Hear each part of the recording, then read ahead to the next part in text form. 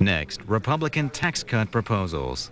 The final part of the Republicans' contract with America calls for $189 billion in tax cuts over 5 years. Tuesday, the House Rules Committee considered the parameters for debate of the legislation. Republican leaders have agreed to prevent the cuts from taking effect until Congress adopts a budget that projects a balanced budget by the year 2002. This hearing runs a little over 2 hours.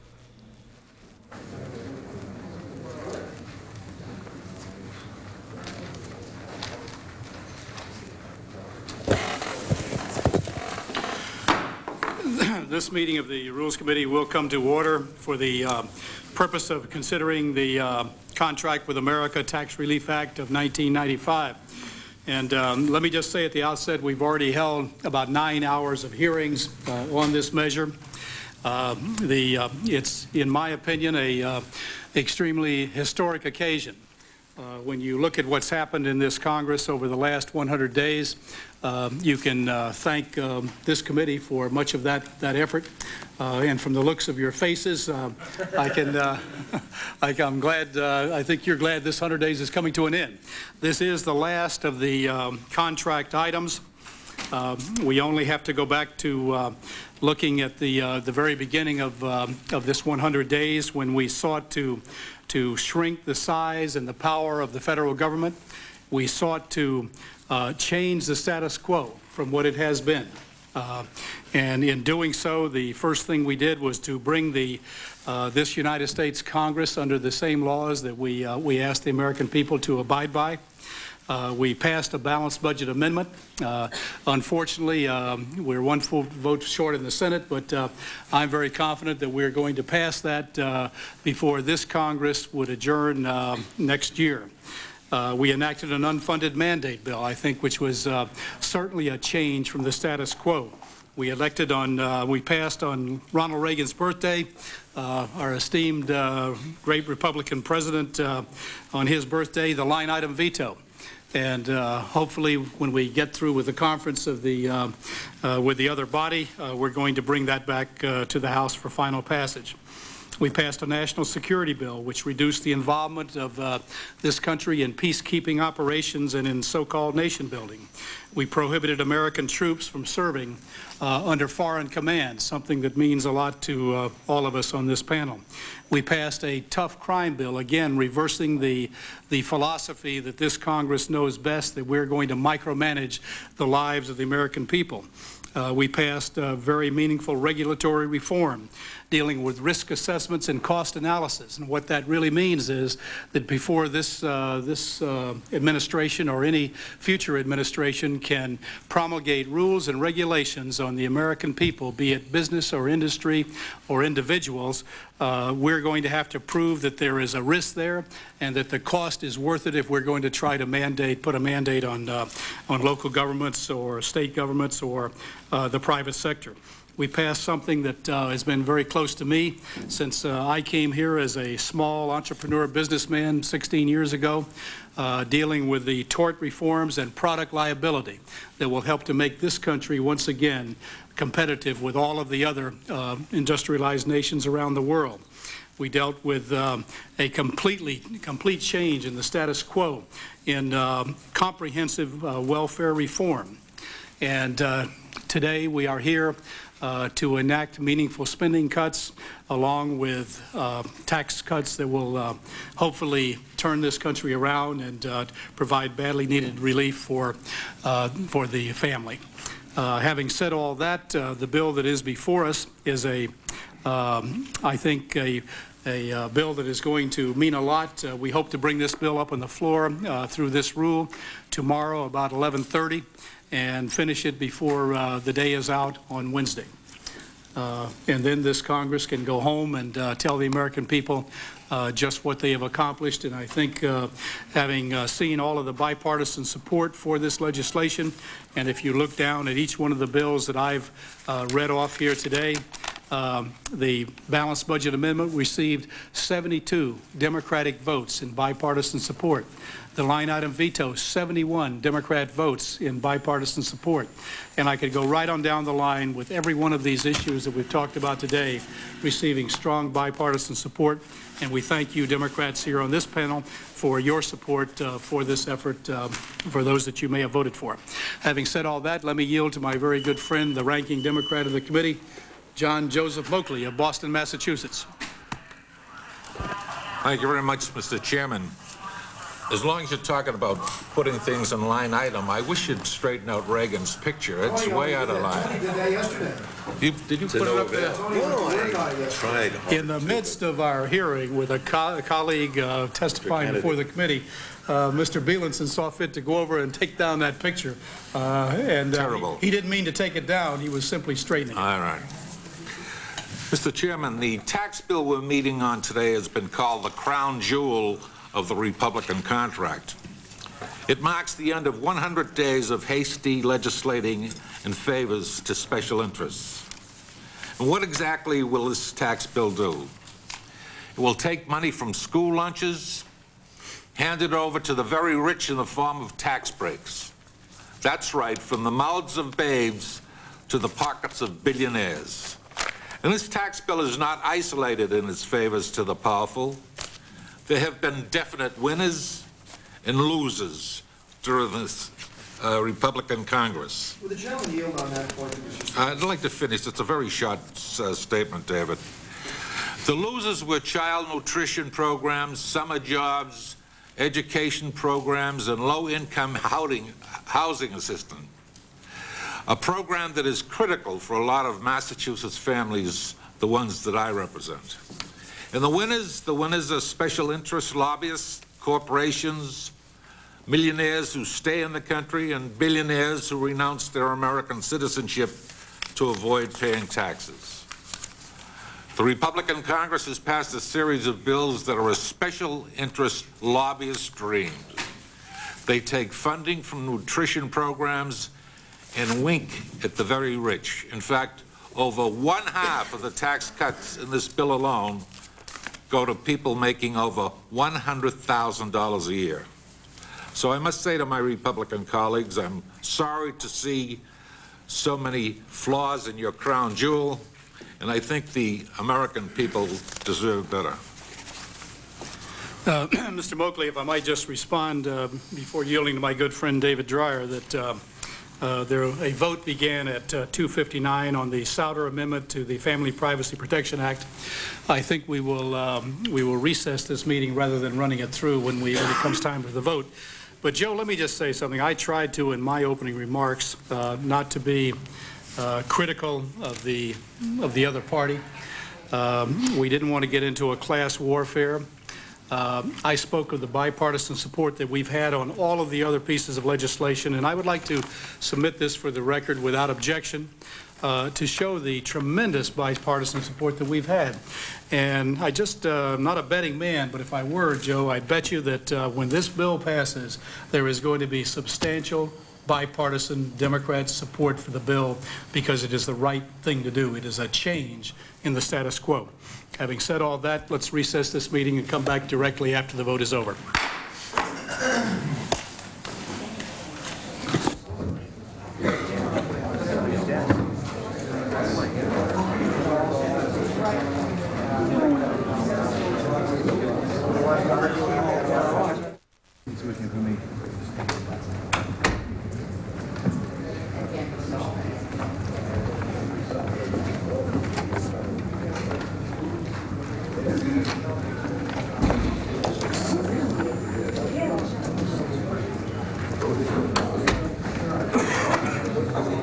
Yes, sir. Where is it? He's checking on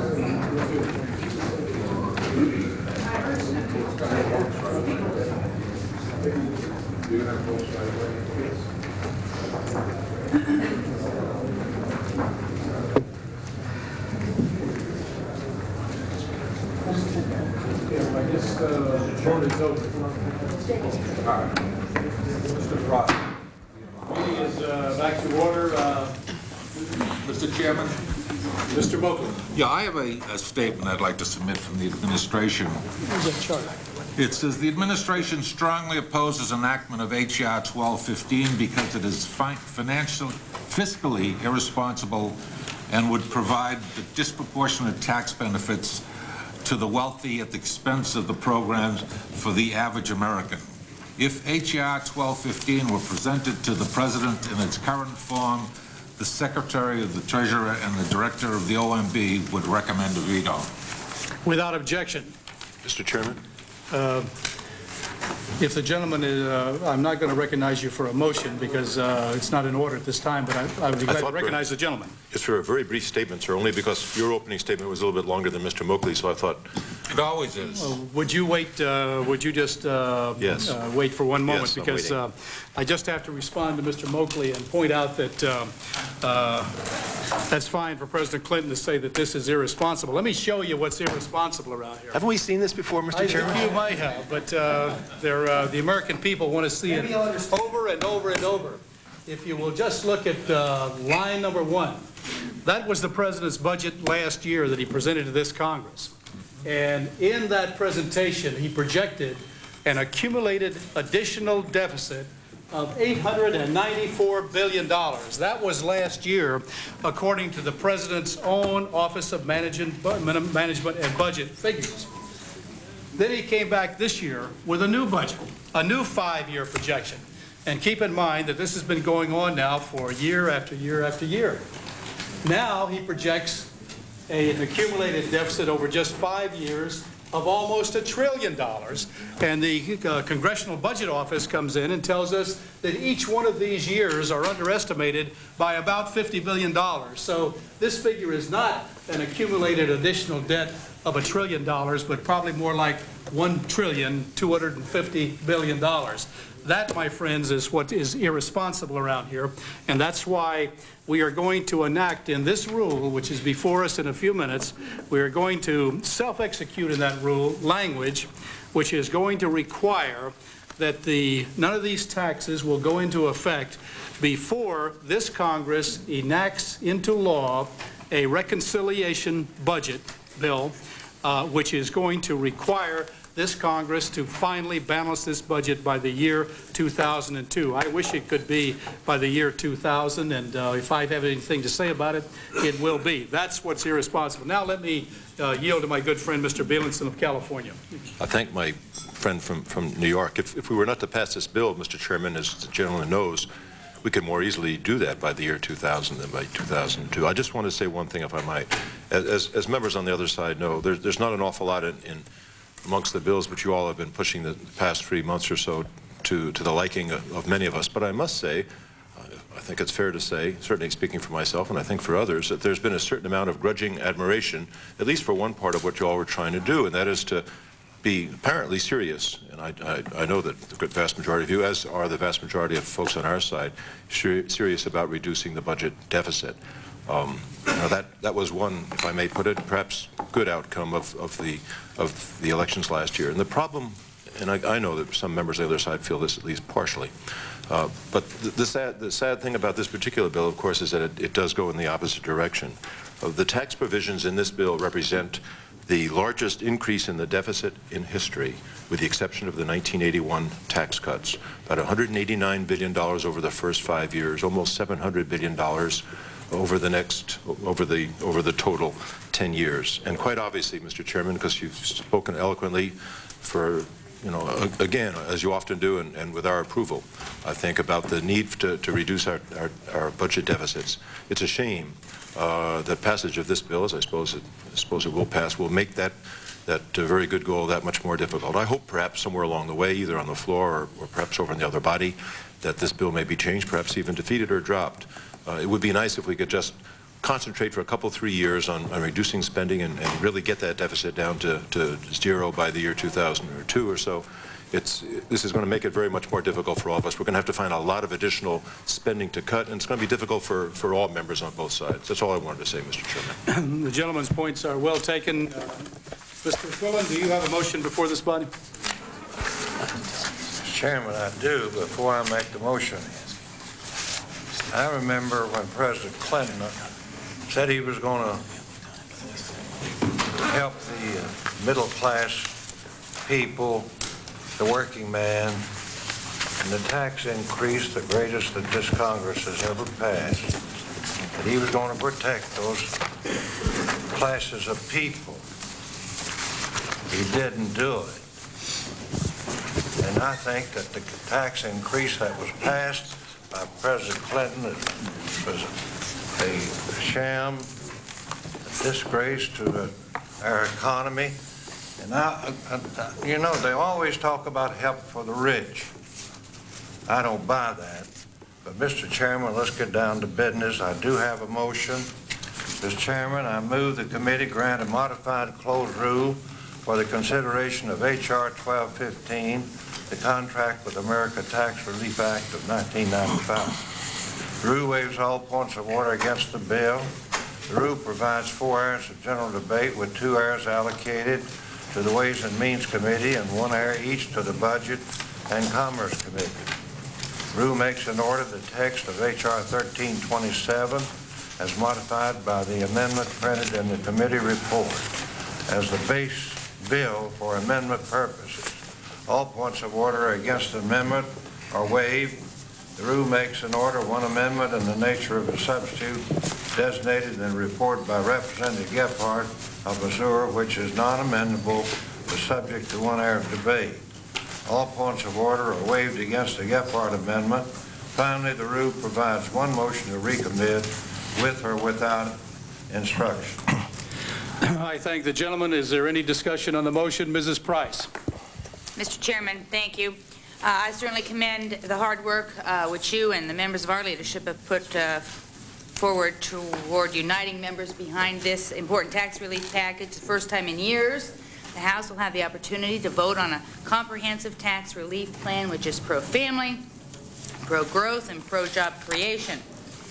Therefore, I move this committee to make in order the amendment offered by the gentleman from Iowa, Mr. Gansky, and ask that the amendment be given the appropriate waivers.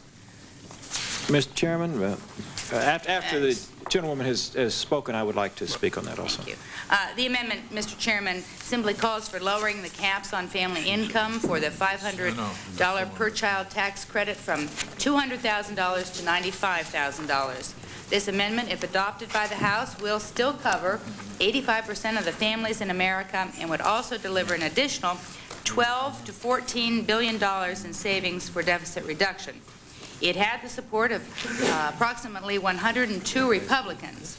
And, Mr. Chairman, much of the debate is centered around just what exactly is the middle class and how in monetary terms do we define it. Some say this debate is an engagement in class warfare, but I would submit, Mr. Chairman, that once we begin to use caps to define the middle class, we come closer to the American people's idea of the middle class under the Gansky version than under the original contract language.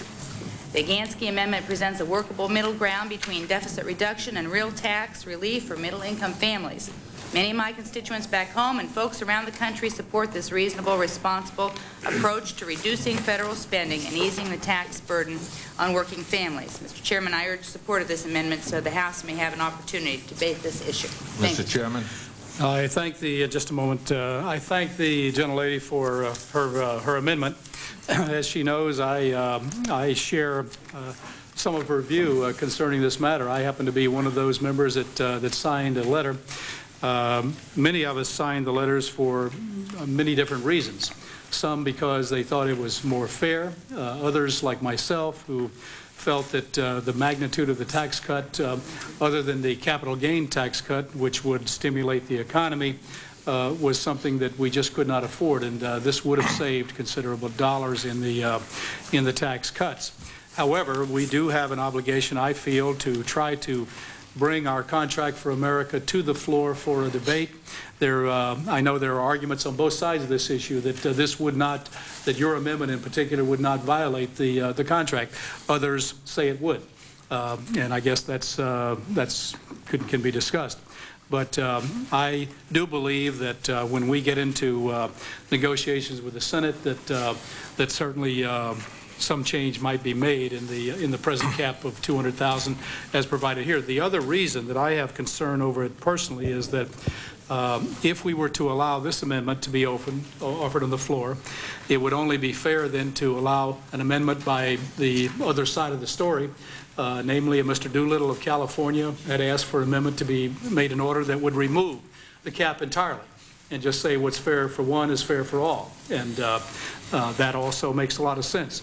However, if we were to make those two amendments in order, and I have here a list of about 50 other amendments, and I'm told that there were perhaps another 50 or more that have not been filed with us, but members, knowing that it would not be opened up for general amendments, didn't bother to offer their amendments. We would have to take those into consideration. Mr. Hansen has an amendment which I support, which would take into consideration the health benefits, which are not the health benefits, the pension benefits that we're dealing with for federal employees. And his amendment would say that it would not affect existing employees that are on the payroll today, but would only be prospective. That's an amendment, if we open this up, open the tax code up to all of these kinds of amendments, that ought to be considered. But I would just point out that under former Democrat control and now under Republican control, the minority, we Republicans in the minority, did support not allowing amendments to be offered to the United States tax code that had not had in-depth hearings, because it could jeopardize the amount of revenues coming into the federal government. And considering the terrible deficits we have today, we just can't afford that. And for all of those reasons, I would respectfully, although I have great sympathy for the amendment, I would respectfully have to oppose it. Thank you, I think the ranking member would like to be recognized, if that's all right with the gentleman. Mr. Chairman, I support this motion to give you an opportunity to make an order the amendment that you wrote to yourself about 4 weeks ago. And I hope you've decided to allow the members of the committee and the House a chance to vote on this issue. I've just told the gentleman I did not support it. I know, not convince yourself. But it's different to allow people to vote on it. Oh, I see. When 102 members of your own party ask you for a vote on an amendment, I think that you would listen to them and grant their request. Last Thursday, some of the Republican members of the committee expressed solid support for the amendment, and I know you're under a great deal of pressure to report this rule out, without this amendment, but I think because of your letter and the testimony that I've heard, I think it's only fair that it be made in order. Well, we'll take the gentleman's feelings into consideration as we proceed through this debate. Mr. Chairman. Mr. Frost. I would suggest to the gentleman that he may want to, in the future, consider not writing himself letters if he is not able to persuade himself of a particular point of view. But he would have paid more attention, but he didn't sign it. But I do want to make one observation. You have, of course, permitted an amendment by self-executing a version of the Castle-Browder amendment into this rule. So that it's not like you're not permitting any amendments. You're only permitting amendments under certain circumstances. And Mrs. Price's amendment, of course, could be treated in the same way. If you're concerned about floor votes and disturbing the sanctity of closed rules, you could self-execute her amendment into the original text, just as you have done with this other matter. I just think that her amendment is a very good one, and I intend to vote for it. It clearly draws the issue as to whether or not the tax relief will go to the middle class or whether the tax relief will go to people earning up to $200,000. And it's an amendment that the House should have the opportunity to vote on the floor. Well, I would just, before yielding to my good friend Mr. Dreyer of California, I would just point out, number one, that the amendment that we are self-executing into the rule does not affect the tax, does not change the tax code. What it simply says is the budget will, we will enact a balanced budget reconciliation bill before the tax cuts can take effect. We're going to do that by September 30th of this year. I understand, but the gentleman was concerned in his remarks, expressed concern about opening this legislation up to amendment on the floor. and expressed the view that this committee, and when the Democrats were in control, reported out closed rules, and that he was following the same precedent. I just suggest to you that you are doing also something that the Democrats did when we were in control, which was to say that you were having a closed rule, and yet managing to get around that by self-executing an amendment into the rule. Did you Democrats do that? Everybody should be clear. And it's interesting, I've been asked by reporters in the last couple of weeks about has the Rules Committee changed now that the Republicans are in control, or is it the same type of Rules Committee it was when the Democrats were in control? And what I've said is that nothing has changed except the names of the players, is that the Republican majority is being every bit as creative and every bit as innovative in the type restrictive rules that it reports as the Democrats ever thought of when we were in control of the committee.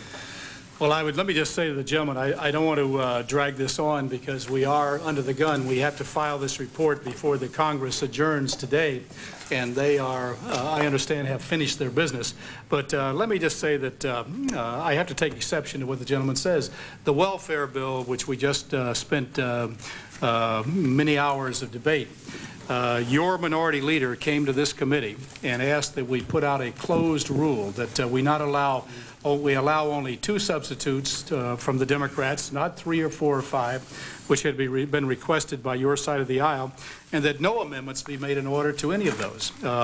We saw fit to be 3 times as fair as the Democrats have been in the past. I keep telling my good friend sitting next to me, and we made. We all know you can't count those. We not only made those 2 substitutes in order, but we also made 40 amendments in order to go along with it. So it's a question of trying to be fair, and I think that's proven by the chart which I showed a few minutes ago, which I'd like to submit for the record, which showed the tremendous bipartisan support we've had from conservative Democrats throughout the entire debate of this past Moderate Democrats, too, may I add. Excuse me? Moderate Democrats also. Including you, I think, voted for several of these. Mr. Chairman, we appreciate that very much. If I may have 30 seconds. 30 seconds, and then we'll move on. The welfare reform rule that was reported was more innovative, more creative, and more unusual than anything the Democrats ever did, because you laid open your substitute, your bill, then you had substitutes, then you opened your substitute for amendment the second time. We never did anything that unusual when we were in control. Well, I thank you for the flattery. Mr. Chairman. Might I please move on? Mr. Chairman, just yes. Mr. Frost was talking about you promised the contract be fair and open debate. So making this amendment in order would really fulfill your promise. Well, we're delivering on 95%. We'll try to make it 96 before the day's over.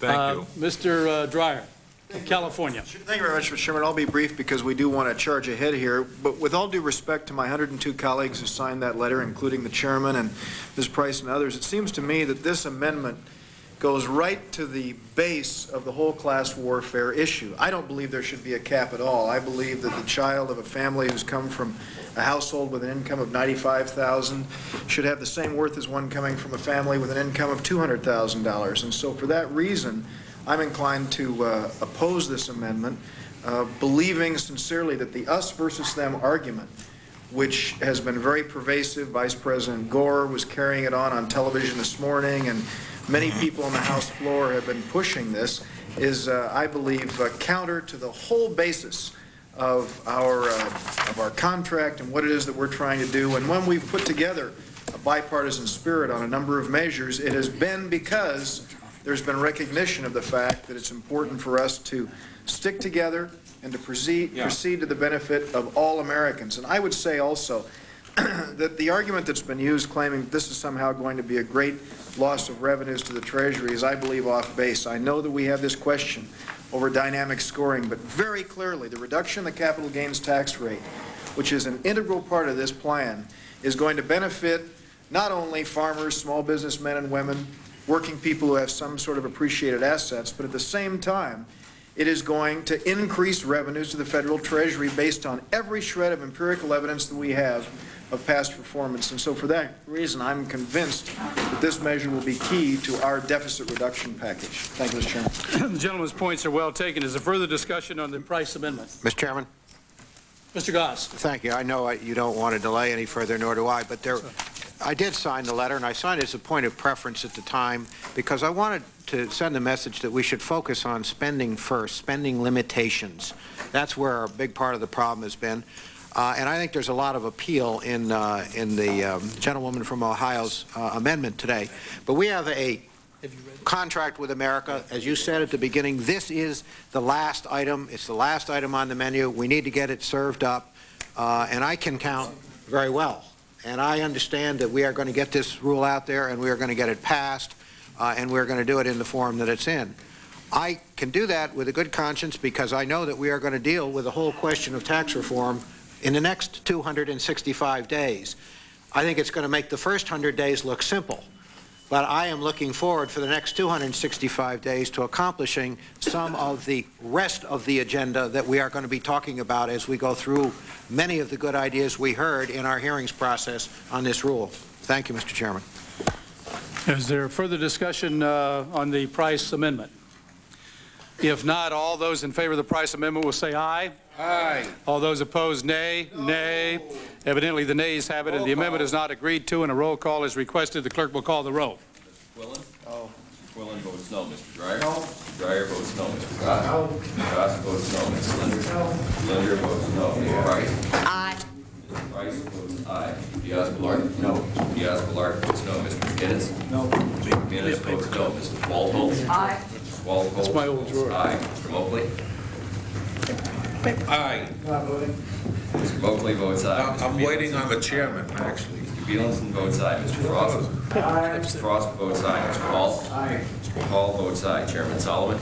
No. Chairman Solomon votes no. Clerk will announce the results. 6 yeas, 7 nays. And the amendment is not agreed to. Are there further amendments to the gentleman's motion from Tennessee? Yes, Mr. Moakley. I think you sent me looking for those paper clips so you could get by me here. Well, when I sat there, there was always paper clips there, Mr. Moakley, and I wish you'd put them back. I was never a paper clip seller. Mr. Chairman, I have an amendment to the rule. My amendment would allow any member to demand a division of the question and have a separate vote on Titles 2 and 5 of the bill. The provisions of the bill which were contained in the Senior Citizen Equity Act impact senior citizens, and by allowing a separate vote, Congress will have the opportunity to demonstrate our commitment to the senior citizens. Mr. Moakley, I will just say that in the tax cut package, which is the second part of the two-part bill dealing with spending cuts and tax cuts, that what we are doing is we are restoring or I should say we are repealing the tax penalty that was placed on senior citizens last year in President Clinton's bill. As a matter of fact, we held a press conference out on the steps earlier today about it, and I'd be glad to yield to my good friend Porter Goss to tell us about that if he cares to. I think that one of the things we've done in this, particularly in this legislation, is to try and provide some relief for seniors. The earnings test limitation as well, some of the insurance provisions which are provided for, which we have been frankly asking for, as you will recall in previous Congresses, we're finally moving forward. I'm not sure what the purpose of your amendment would be.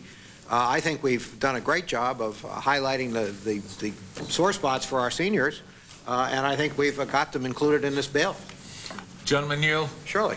The purpose of my amendment is to get a separate vote on this. A lot of people don't completely agree with the entire bill, but a lot of people do agree on this amendment. So that's the reason for the amendment to be singled out by itself. Well, reclaiming my time, I can't imagine anybody not wanting to be senior friendly. So I suspect that if we do not pass this amendment, we are still going to provide exactly the kind of relief that the seniors have been asking us for, that we've been forestalled in achieving in past Congresses. Could I ask? It was, Gentleman Neal, it was introduced in the contract as a separate matter. The contract was that we would provide relief for the seniors, and in the crafting of the legislation to move it forward, we have obviously put it in this package. But it didn't. We're running out of packages to put it in. This is the last one. Well, I think, have we had enough discussion? I'd be very, Well, I mean, it's very clear what the amendment does, and that's what we're discussing. Yeah. Any further discussion? If not, on the Moakley amendment, all those in favor will say aye. Aye. All those opposed, nay. No. And the amendment is not agreed to. Roll call. And a roll call is requested. The clerk will call the roll. Mr. Quillen? No. Quillen votes no. Mr. Dreyer? No. Mr. Dreyer votes no. Mr. Goss? No. Mr. Goss votes no. Mr. Linder? No. Mr. Linder votes no. Mr. Price? No. Mr. Price votes no. Mr. Diaz-Balart? No. Mr. Diaz-Balart votes no. Mr. Guinness? Guinness votes no. Mrs. Walpole? No. Walpole votes no. Mr. Moakley? Moakley votes yes. Mr. Bielenson? Yes. Bielenson votes yes. Mr. Frost? Yes. Frost votes yes. Mr. Hall? Yes. Mr. Hall votes yes. Chairman Solomon? No. Solomon votes no. Clerk will announce the results. 4 yeas, 9 nays. And the amendment is not agreed to. Are there further amendments to the gentleman from Tennessee's motion? Yes, Mr. Chairman, I have a number of amendments to the rule. Mr. Frost. As we have heard, the Republican leadership has agreed to a provision amending the tax bill which will allow the tax cuts to take effect when the Congress completes work on a long-term budget to eliminate the deficit. Mr. Chairman, you and I both know this agreement is a fig leaf, a diversionary tactic designed to get enough votes to pass this last portion of the contract.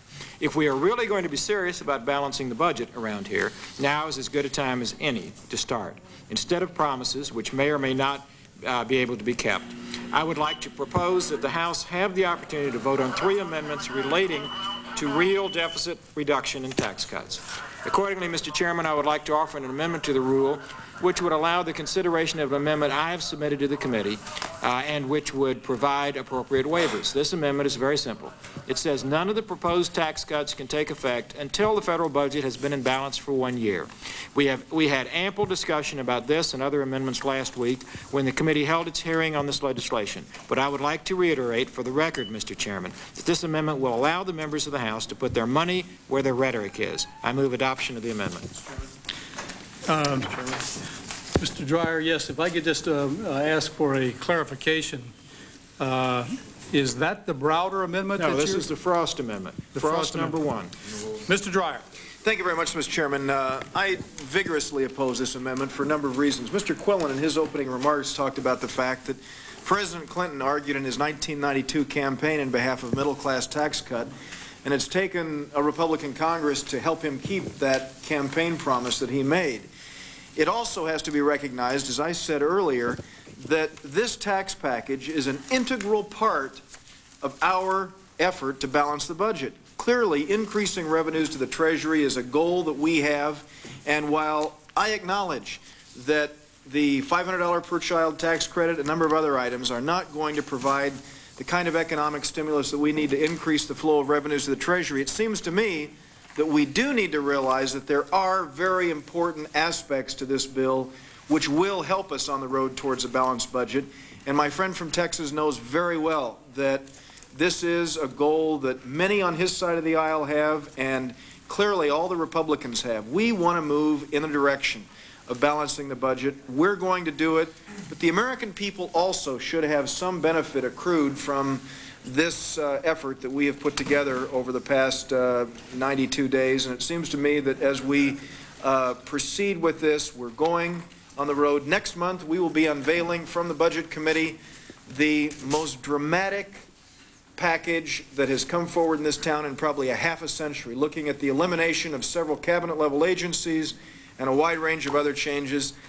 He knows that we are on the road to do that. The American people should benefit at the same time, and I urge my colleagues to oppose this amendment. I would only respond that the gentleman's position is addition by subtraction. He wants to add to federal revenues by subtracting from federal revenues. It's a very interesting concept, and I insist on my amendment. It's a concept that I should say has proved to be successful every single time that it has been done, going all the way back to the days of Warren G. Harding, going all the way to the days of John F. Kennedy, all the way to the days of Ronald Reagan. And when my friend from California talked about the decrease in revenues, we actually saw during the 1980s, following the 1981 Economic Recovery Tax Act's implementation, a dramatic increase in the flow of revenues to the Treasury. The problem was spending. The gentleman has insisted on his amendment. All those in favor will say aye. Aye. All those opposed, nay. No. Nay. The amendment is not agreed to. Roll call, Mr. Chairman. And a roll call is requested. The clerk will call the roll. Quillen votes no. Mr. Dreyer? No. Mr. Dreyer votes no. Mr. Goss? No. Mr. Goss votes no. Mr. Linder? No. Mr. Linder votes no. Ms. Price? No. Ms. Price votes no. Mr. Diaz-Balart? No. Mr. Diaz-Balart votes no. Mr. McGinnis? Mr. McGinnis votes no. Mrs. Walpole? No. Mrs. Walpole votes no. Mr. Mobley? Yes. Mobley votes yes. Mr. Phelan? Yes. Mr. Phelan votes yes. Mr. Frost? Yes. Frost votes yes. Mr. Hall? Yes. Mr. Hall votes yes. Chairman Solomon? No. Chairman Solomon votes no. Clerk will announce the results. 4 yeas, 9 nays. And the amendment is not agreed to. Are there further amendments Yes. to the gentleman's motion? Mr. Chairman, I have two, and I'll move through them rather quickly so that we can do them before the roll call vote. All right.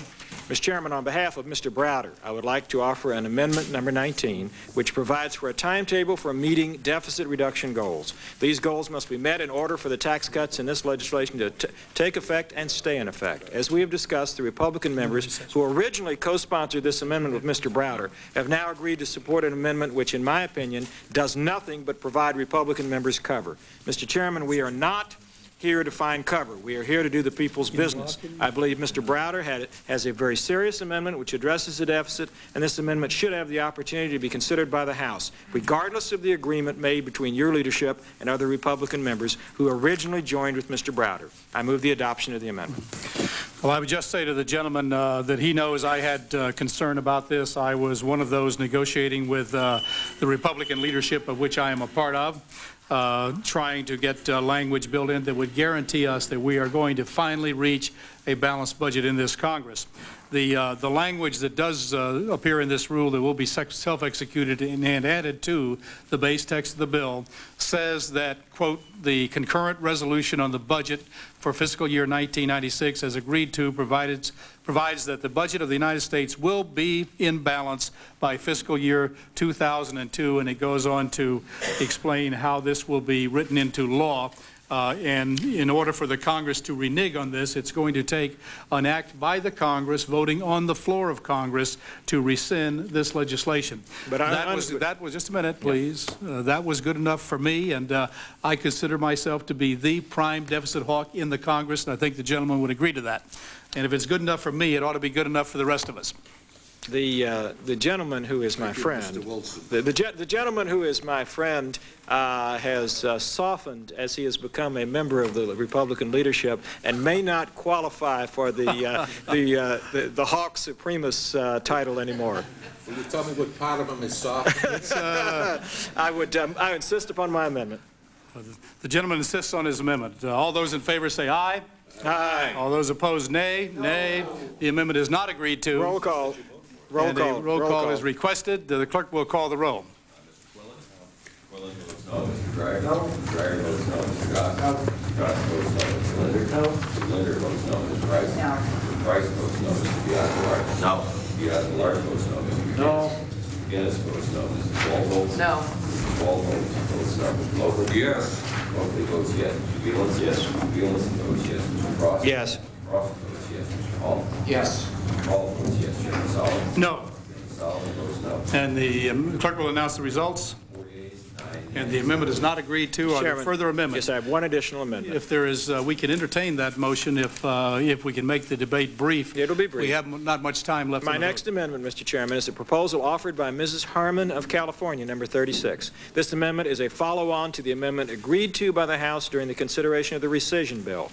That amendment, authored by Mr. Brewster, created a lockbox for savings from discretionary domestic rescissions. That amendment was agreed to by Mr. Chairman by a vote of 418 to 5. Given that the House has so overwhelmingly voted in favor of using those savings for deficit reduction, I think it is only fair to give the House the opportunity to express its will on what to do with the savings contained in this legislation. This is another serious effort to address deficit reduction and deserves the opportunity to be fully debated by the House. I move adoption of the amendment. You've heard the gentleman's explanation of the amendment. Is there any discussion to it? Mr. Chairman, Mr. Goss. I know we're under a deadline to get down and vote. I think a lot of the concern about the lockbox, which we have discussed before, has been taken care of by the way we are handling the rule with the discussed in the previous amendment, the Castle Upton effort, we are making sure that we are taking care of the deficit, and that is the goal. The mechanism we use is the question that the gentleman has raised, this amendment. I think we already have a mechanism provided for in the legislation that's out there, and I see no need for this amendment for another mechanism. If there's no further discussion on the gentleman's amendment, all those in favor say aye. Aye. All those opposed will say nay. Nay. And the amendment is not agreed to. The amendment is not agreed to. Roll call, Mr. Chairman. Oh, are you insisting on a roll call in spite of the lateness of the We'll hour talk of the vote? fast. We'll talk. Clerk will call the roll. Collins, Wheeler votes no. Mr. Dreyer? No. Mr. Dreyer votes no. Mr. Goss? No. Mr. Goss votes no. Mr. Linder? No. Mr. Linder votes no. Mr. Price? No. Mr. Price votes no. Mr. Diaz-Balart? No. Mr. Diaz-Balart votes no. Mr. No. Guinness votes no. Mrs. Walpole? No. Mrs. Walpole votes no. Mr. Mobley? Yes. Mr. Mobley votes yes. Mr. Veland? Yes. Mr. Veland votes yes. Mr. Frost? Yes. Frost votes yes. Mr. Hall? Yes. Mr. Hall votes yes. Chairman Solomon? No. Clerk will announce the results. 4 yeas, 9 nays. And the amendment is not agreed to. A vote began at 3:47 on the floor of Congress on a Dornan amendment to prevent surveys to minors. This committee will reconvene 2 minutes after the end of that vote.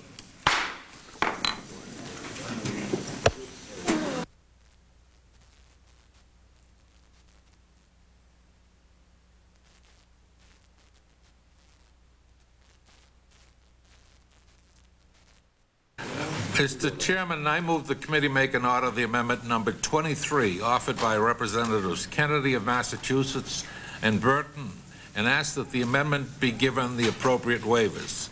The amendment excludes employee adoption assistance benefits and military personnel adoption assistance benefits from taxable income.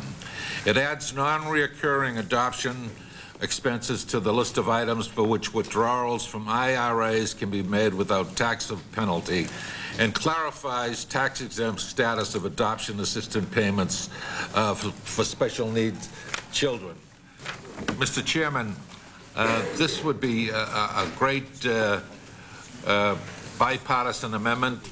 I think members could support it. It improves upon the $5,000 adoption tax credit and other adoption incentives that are already contained in the bill. And we all know the high cost of adoption and care for foster care children is above the means of the average American people, but with some additional help, we can move many of these children out of the system and into loving homes. The fiscal impact of this amendment would be minimal, while the benefits of getting children out of foster care into loving homes just can't be measured. So I think, Mr. Chairman, anything we can do to make the adoption easier for families who want to adopt has a direct impact on reducing the number of abortions that are performed in this country. If an expectant mother knows that her unwanted child has a good chance of being adopted, then she will be less likely to have an abortion. I think the time has come to bring this amendment to a vote in the House. I would just say to the gentleman, there is another amendment pending which deals with the same subject matter. Does the gentleman care to put those in block? Do you intend to offer the Bunning amendment as well? No. You do not intend to? Okay. Not at this time. Okay. What was that about, David? Well, let me just say to the gentleman knows I have great sympathy for this issue. I was adopted myself, and it's an area that we are looking into. Mr. Bunning from Kentucky has a similar amendment dealing with the same kind of subject matter, and I would hope that that the Ways and Means Committee would take this issue up, hold hearings appropriately on it, and perhaps bring it back to this committee and in due diligence. And we are, again, there are many amendments like this, many of which are good amendments, but if we open up the tax code to this one, then we ought to do it for others as well, and I just don't feel that we can do that. So I would urge defeat of the gentleman's amendment. Mr. Chairman, would you write me a letter on that? I'd be more than glad to. I'll even sign it. All right. On the motion, Mr. Chairman. All those in favor of the Moakley amendment will say aye. Aye. All those opposed will say nay. The amendment is not agreed to. The gentleman insists on a roll call on all of these? I don't insist. I'm just asking for a roll okay. call. Well, the gentleman respectfully asked for a roll call. Thank you. Clerk will call the roll. Mr. Quillen? No. Quillen votes no. Mr. Dreyer? No. Mr. Dreyer votes no. Mr. Goss? Mr. Goss votes no. Mr. Linder? No. Mr. Linder votes no. Mr. Price? No. Mr. Price votes no. Mr. Gaspar? No. Mr. Gaspar votes no. Yes. Mr. McGinnis votes no. Mrs. Walters? No. Mrs. Walters votes no. Mr. Mobley? Yes. Mobley votes yes. Mr. Beals? Yes. Mr. Beals votes yes. Mrs. Frost? Yes. Frost votes yes. Mr. Hall? Yes. Hall votes yes. Chairman Solomon? No. Clerk will announce the results. 4 yeas, 9 nays. And the amendment is not agreed to. Are there further amendments to the gentleman's motion? Mr. Chairman. Who said that? Oh, Mr. Hall. Mr. Hall. Sorry, I didn't. Mr. Chairman, There's I an have echo an in the room amendment. with so many people here. I have an amendment. It's numbered 34. It's being offered by Representative Wolf, Moran, Davis, Hoyer, Morella, Norton. And this is the amendment. Where does that appear on his sheet? Number 6. It's number 6 on our sheet. It's number 34, I guess, on the under the original sheet. This is the amendment, Mr. Chairman, that that you have incorporated within this rule and this bill dealing with federal pensions. And what we propose to do with this amendment is strike that provision, because we believe it's wrong. We believe that this, in fact, is very much a tax increase on federal workers. We've made a contract with them many, many times, as recent as 1983, when we had that major overhaul of the federal pension program. And we said at that time that we, in fact, would not go after the federal pensions again. And the fact is that this is a very unfair tax on them. We have a lot of letters that have come in on this from a lot of members. This is just one of them. I'll just read a paragraph. It says this is a 2.5% payroll tax increase for federal workers. It does not belong in the bill.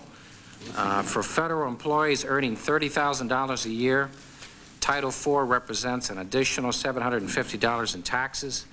These provisions unfairly penalize almost 2 million federal workers, postal employees, FBI agents, civilian military personnel. No other group of Americans will have its pay reduced by this bill. And there's just a lot of letters here from members on your side, members on our side. The fact is that this is probably the only place in the Congress that we're going to get to debate this and probably even have a vote on this amendment. Because if you don't allow it up on the floor of the House, it would be a shame. This bill, or this idea, came in trying to take this particular aspect out of the bill of the Committee of Jurisdiction. It was debated. Republicans and Democrats felt at the time that it was unfair. They couldn't even bring it to a vote, as I remember. So a full debate hasn't even come up on this. So to allow this major change, which is essentially a tax increase on our federal employees, to go to the floor of the House without a vote on it, without even a debate on it, would be terrible. And I think it's unnecessary. So my amendment, what it does, it strikes that provision, takes it out, puts the system right back where it is today. If we need to address the system, then let's address it in the proper Committee of Jurisdiction. Let's not change it without a vote, without a debate. And so I offer that amendment, Mr. Chairman. Well, let me say to the gentleman, I know he offers it in all sincerity, and I know it's not a politically motivated amendment on the part of the gentleman. He's one of the most respected members of this panel and of this House. And I share a lot of his concerns on this issue, and I have discussed it with the not only the Republican leadership, the entire Republican conference, and members on your side of the aisle as well. Unfortunately, it is being construed as taxing one group of Americans in order to give tax reliefs to others. And that is too bad. It's being construed that way because it is in the two merged bills. If we were considering the spending cut bill on its own, of course, that wouldn't be the case. The problem is, in allowing this amendment to pass, it would then mean that the tax cuts would not be paid for. My argument has been that if the federal retirement system, which includes not only federal employees that you have mentioned, but also congressional staff and members of Congress as well, if that system is actuarially unsound, then we certainly ought to be holding hearings and we certainly ought to be dealing with it. One of the great tragedies of this entire Congress and the United States government is that we have never properly funded the trust funds that exist. The Social Security Supplemental Security Trust Fund, which is the monthly check that people age 62 or older receive through a forced savings account, has never been actually funded by taking the contributions from employers and employees and placing them in the trust fund and then invested in Wall Street like other retirement systems in the private sector have done. If, in fact, the contributions from all of the federal retirees, including Congress and members of Congress, had been placed in that fund and had been properly invested, the system would not be some $400 billion in actuarially out of balance now. And that's just a terrible tragedy. We're going to have to deal with this. However, in making the amendment in order on this bill, and should it be adopted, it would mean that we would not be living up to the promise that we would pay for any kind of tax cuts that were there.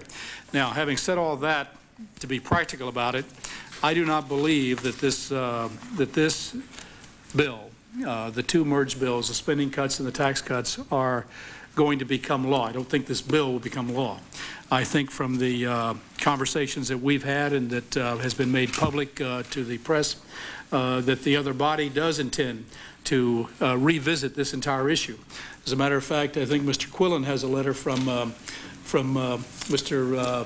Kasich saying that he intends to hold further hearings and to revisit this issue, and that this will not be the final vote on this issue. And for that reason, I am going to very reluctantly oppose your amendment, even though I do not believe that this bill should be a part of the omnibus legislation before us today. Mr. Chairman? Mr. Frost, I think, has the time. Mr. Chairman, this really is an extraordinary exchange. First of all, the Committee of Jurisdiction did not report this piece of the legislation. This is a major rewrite of the federal retirement system, and the committee that has jurisdiction over this matter was unable to act. And yet this was grafted onto this piece of legislation by the Republican leadership. And Mr. Chairman, again, I have the highest regard for you, but for you to say, King's X, don't worry about it, we're really not going to do it, it really doesn't count, it's going to go away, that's not the way Congress legislates, and that's not the way members of Congress can be held accountable. Would the gentleman let me finish the statement, if I may, and then, Mr. Chairman, this is a piece of legislation that we're going to vote on the floor tomorrow. And as my colleague from Ohio pointed out, this vote that we're about to take in the next minute or two, probably will be the only vote on this issue while this legislation is moving, while this piece of legislation is moving through Congress. And the members, your members, the members on the other side of the aisle, this will be your only opportunity to be recorded on this issue. Your leadership is not giving you another chance to be recorded on this very vital question. And how you vote on right now in this committee is how all the federal retirees in the country will judge what your position is on whether their system should be changed or not. Now, the chairman says, oh, don't worry about it. It'll get fixed later on. It'll be okay. Everybody can, y'all just stay in line right now, and this will be worked out later on in the process. Well, it may or may not be worked out later on in the process. And this will be the only vote in the House of Representatives at this particular juncture on this very vital issue. We don't know what will happen once this goes to the Senate and goes to a conference committee. We have to assume that votes we take do matter, and that the House position does matter on issues, and that we don't know. You can't bind your leadership right now, Jerry. You can't say that your leadership, that the Speaker or that whoever handles this matter in conference won't insist that this provision remain in the bill. and that we will never then have another vote on this matter, I think it is misleading your own members to suggest that this vote that we're about to take doesn't really matter, doesn't count. Well, yes. Isn't it true that Mr. Kasich doesn't have any authority over the federal pensions anyway? No, and I don't know who will be in charge of the conference on this particular piece of legislation. I assume it would be Mr. Archer would be the chairman of the House conferees when this particular legislation goes to conference, not Mr. Kasich. If I might claim some time for myself, let me first of all say to my good friend Mr. Frost, I did not say in any way that this issue would go away. This issue will not go away, nor should it go away. There are some serious actuarial problems with the retirement system today, and it must be dealt with. Secondly, I just have to take exception to your statement that this will be the only vote on this issue. This absolutely will not be the only vote on this issue, whether or not anybody wants it to be or not. The truth of the matter is that this Congress is going to have to take up not only a budget bill, as the gentleman knows, who served on the Budget Committee for many years, but we will be involved in a major reconciliation act. And when this bill comes back from the Congress, that's what we're going to be dealing with. All of this measure, whether it deals with tax cuts or spending cuts, are going to be in the Reconciliation Act that we will be voting on. That will be the real vote on this issue. Now, having said that, let me just point out that this measure does also affect, as I said, members of Congress. And by my calculations, having read the reform that's in the bill, it means that each one of you will be contributing an additional $2,100 to your pension plan. And I think we have to keep that in mind as we vote on this issue, that we are a part of that plan, and we are included, and will be subject to whatever the reforms are that we are placing on other federal employees. Mr. Chairman, clearly. If I could I please, I'd like to yield to the Chairman Emeritus, if I might. Sure. He's very concerned about this measure, and Jim Quillen. Thank you, Mr. Chairman. I am concerned. As a matter of fact, when the members, Mr. Wolf and his group, appeared before this committee, I asked that my name be added to the amendment. The amendment being offered does not have my name, but that doesn't mean anything to me. I think the measure is unfair, but keeping that in mind, I'm a realist. The vote, Mr. Frost, that you're talking about will only be in the committee because this amendment is not going to be passed by this committee, in my opinion. That's exactly right, Mr. Quillen. Since it won't be passed. The 13-member vote here is going to matter one iota. But be that as it may, let me go further. That I had a conference with the Speaker this morning. I've been fighting to win, not to lose. And he assured me that Mr. Klinger and Mr. Kasich would hold further hearings on this particular item. And it will hold additional hearings as we continue to work on the matter. And I have a letter dated today from Kasich and Bill Klinger, both who have promised to hold hearings on this matter. I think generally everybody considers it unfair. I do. But being a realist, what do?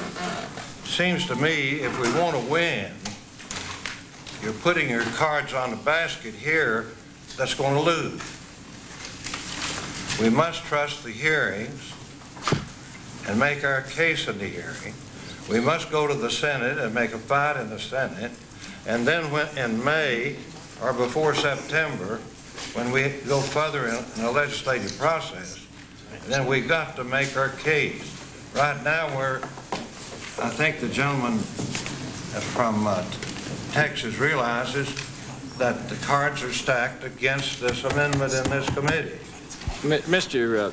Chairman, if I may briefly respond, there is a senator from my state who is a candidate for another office right now in your party, who likes to say we're shooting with real bullets. Well, you're shooting with real bullets right now on this amendment, because if this provision stays in the bill, if Mr. Hall is unsuccessful and there is no separate vote on this matter on the floor, this provision stays in this bill. Whenever this bill passes the Senate and goes to conference, then if Mr. Archer insists that this provision stay in the bill in conference, and we don't know whether Mr. Archer will or not, but if he does, if he insists on the House position, then that becomes law. If that's signed by the President, that 2.5% increase in what federal retirees will pay, federal employees will pay toward their system becomes law. Now, when we were in the majority, we used to hold up letters from committee chairs saying we're going to hold hearings. And as I recall, members on your side kind of scoffed at that.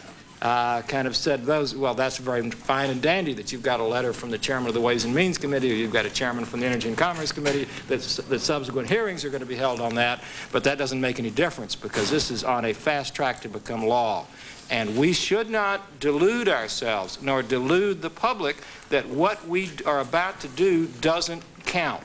It does count, because this will be the only recorded vote on this issue for a very long time, and maybe the only recorded vote between now and the time that this provision becomes law. Mr. Quillen has the time.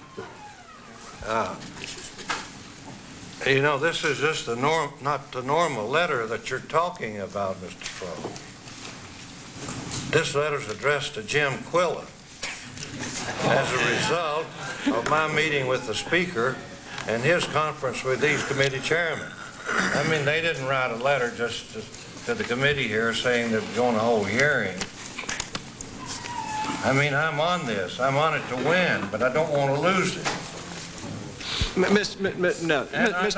I know you're going to answer me, but let me say, I don't mind myself as a member of Congress paying the additional fee. Nor do I, Mr. do mind the federal employees, postal employees included, paying this additional fee because it's a tax increase. Now, what do? You're going to fight your battle here, Mr. Frost? You give the, if I may, what you do, Mr. Quillen, is that you vote in favor of the Hall Amendment, and then you permit the entire House to express its will on this particular subject. We're not permitting the House to express its will, but if we reject the Hall Amendment. Well, okay, if the House had a chance to do that. But what I'm saying that this amendment is not going to get out of committee. It's not going to get out of committee because your side is strangling it in the crib. Well, if your side permitted it to get out of committee, then the entire House would have a chance to vote on it. I told you that I want to win the battle, not lose the fight. Would the gentleman yield? Yes, I'd be glad. So, Jim, let me just say to you, as I said, I have many of the same concerns that you have. I really believe that this matter should be brought up during the reconciliation bill or as a separate bill on the floor. There are many other areas that we have to revisit, dealing with benefits, retirement benefits, with the Social Security issues.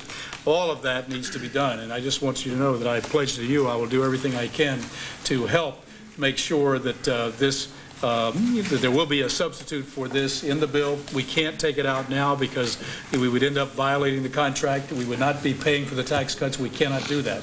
But I will do everything I can to work with you to help you to try to resolve this situation down the road. Well, and I assure you there will be another vote on this issue. Mr. Chairman? Mr. Quillen has the time, and we really have to move on here. No, I'm just saying we have to move on. Why don't you just take a little less time in explaining things? I'd be glad to. Mr. Quillen has the time. Well, as I say, I want to win the battle and not in the end. And I think the best course of action for us who believe in this is to go forward and get the job done. We can't do it here in this committee because we're going to lose. Mr. Hall. Mr. Quillen, I would simply say is that this amendment is probably one of the more serious amendments of all the amendments we're offering, because we're doing the same thing here in the Rules Committee that we did with the WIC amendment that I offered and the school lunch program, where a program was eliminated without a debate on the floor of the House, and this program had been in business and very successfully for 50 years. That's the first thing I would say. The committees met on this. They decided they couldn't vote on it because they didn't have the votes. So it's going to come up here. There's going to be, what, a 9-4 vote here. It's going to go to the floor of the House. You can't get at this on the floor of the House. It's over. The second thing I want to say is to the chairman is that this is not, you said this is being construed as a tax increase. In fact, it is. This is a tax increase. This is a 2.5% payroll tax increase for all federal employees. It's also a 4% cut in benefits for retirees. So it is that. And the fact is that we have a CRS report here that says that we pay out $36 million per year and we take in $63 million. So this program is paying for itself. It's a very, very good program.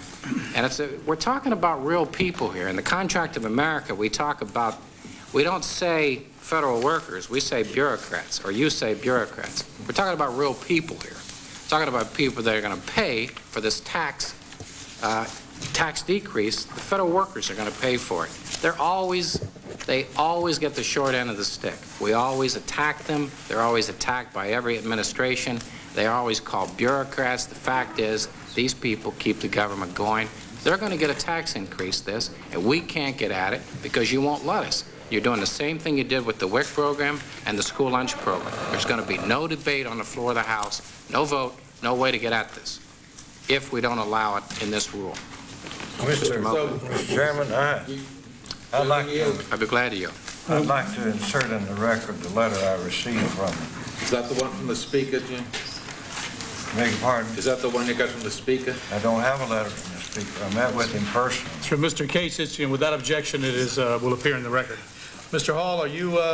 I asked for the gentleman to yield, and he yielded to me, Mr. Chairman. Okay.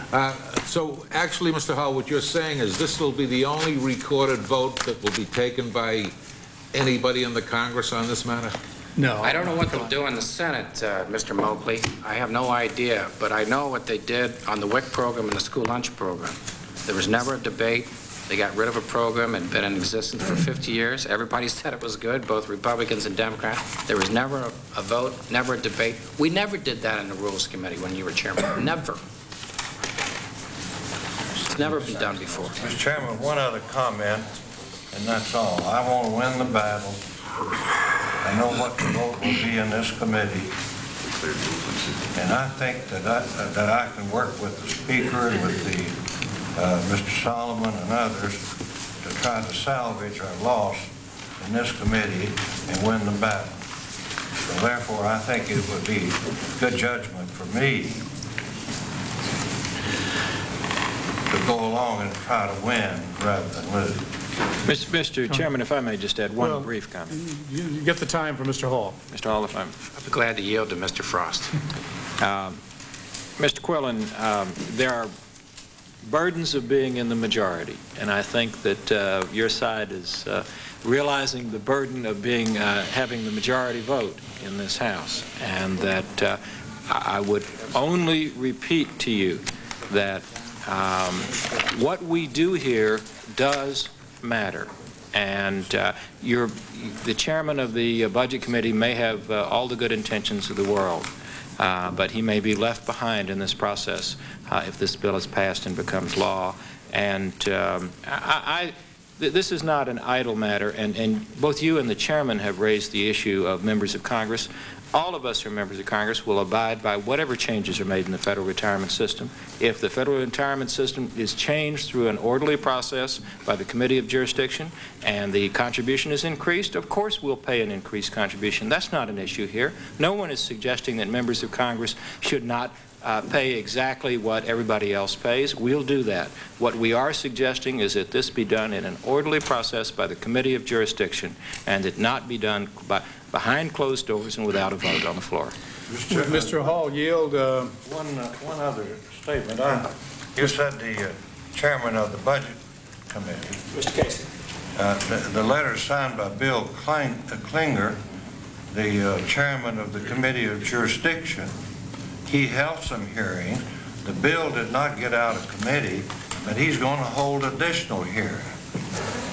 Well, Mr. Quillen, as you know, the horse is out of the barn, and this is closing the door after the horse has left. We really must move on. And just one last thing, Mr. Chairman. Mr. Hall. I have a memorandum that was prepared by CRS asking some of the questions about unfunded liability and some of the questions that came up that you mentioned.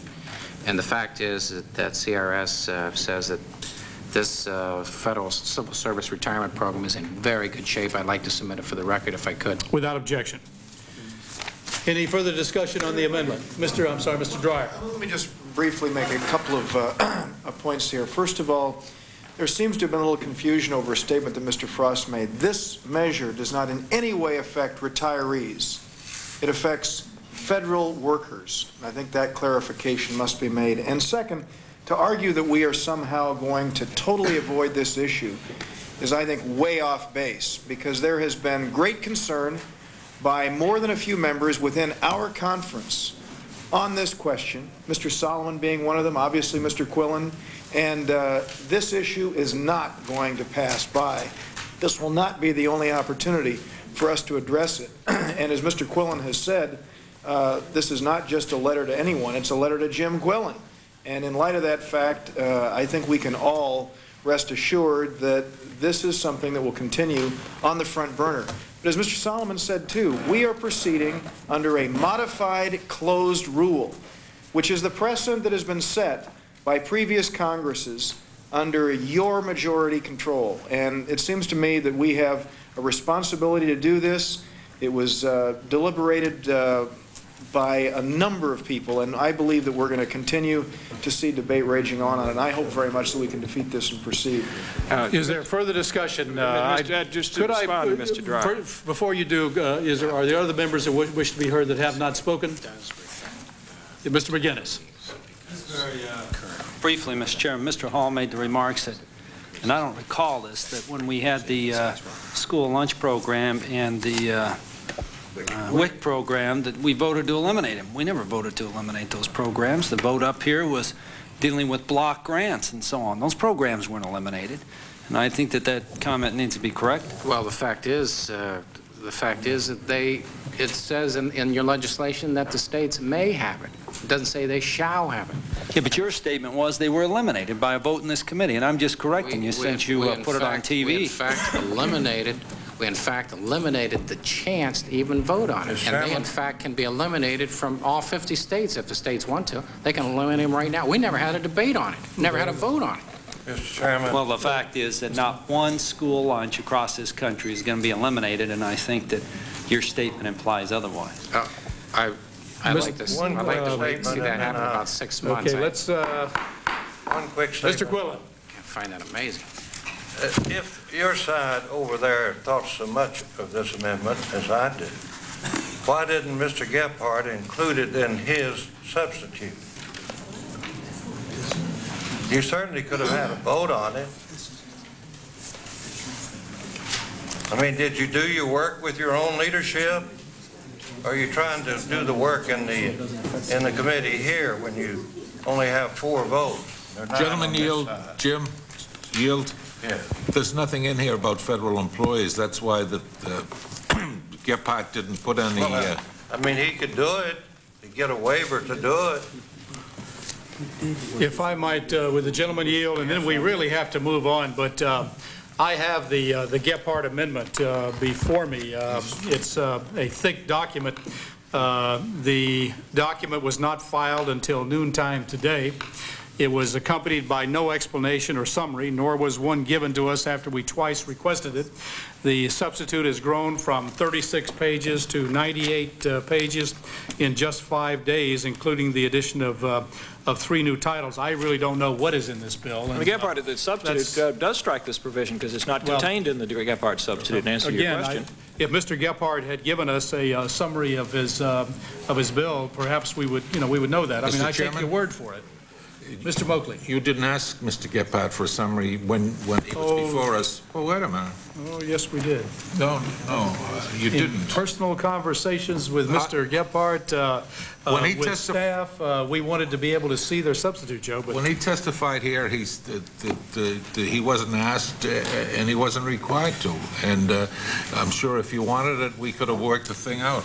Well, next time we want it, so I'll tell you in advance for next year. Mr. Chairman, if I could just make a final 30 seconds. Then we have to move on.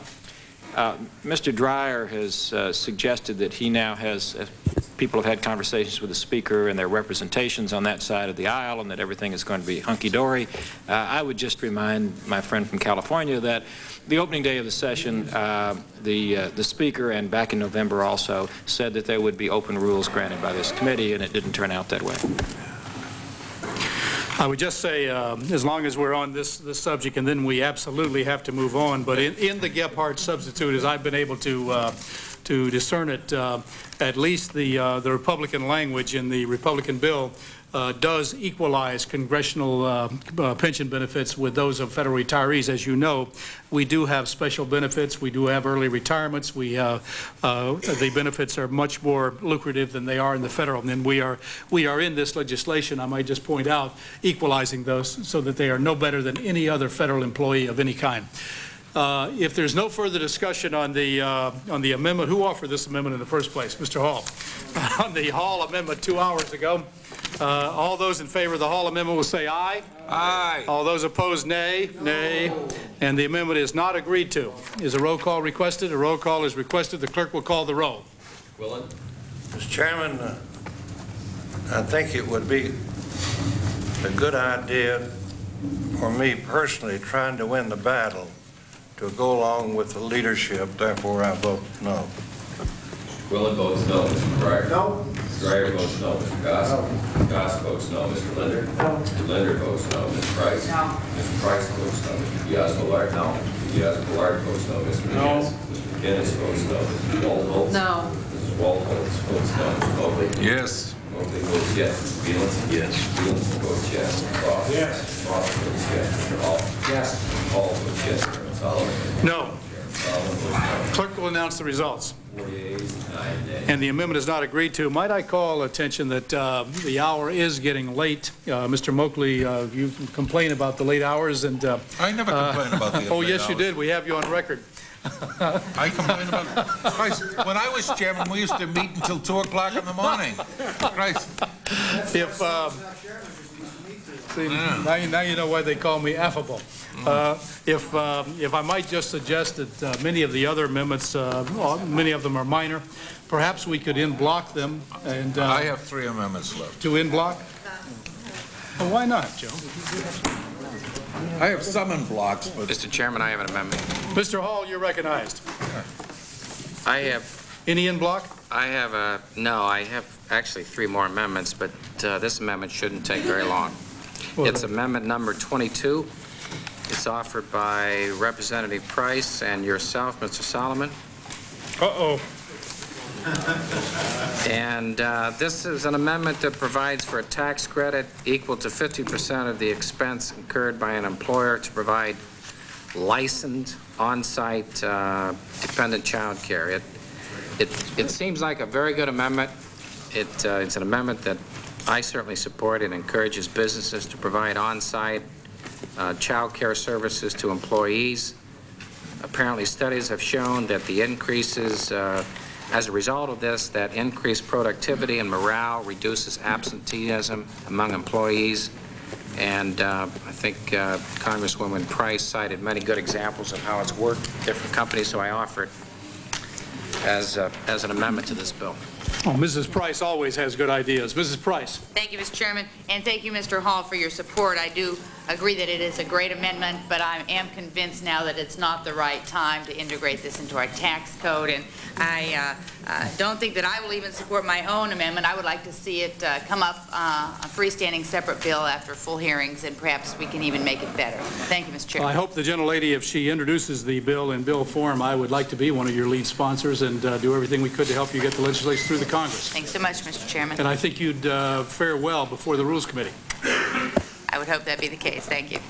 Any further discussion? If not, all those in favor of the, whose amendment?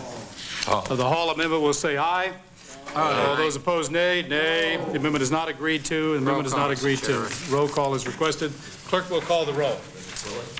No. Mr. Miller votes no. Mr. Dreyer? No. Mr. Dreyer votes no. Mr. Goss? No. Mr. Goss votes no. Mr. Linder? No. Mr. Linder votes no. Mr. Price? No. Mr. Price votes no. Mr. Diaz-Balart? No. Mr. Diaz-Balart votes no. Mr. Diaz? No. Mr. Diaz votes no. Mr. Wall votes no. Mr. Wilson? Yes. Votes yes. Mr. Beals? Yes. Beals votes yes. Mr. Frost? Yes. Frost votes yes. Mr. Hall? Yes. Hall votes yes. Mr. Solomon? No.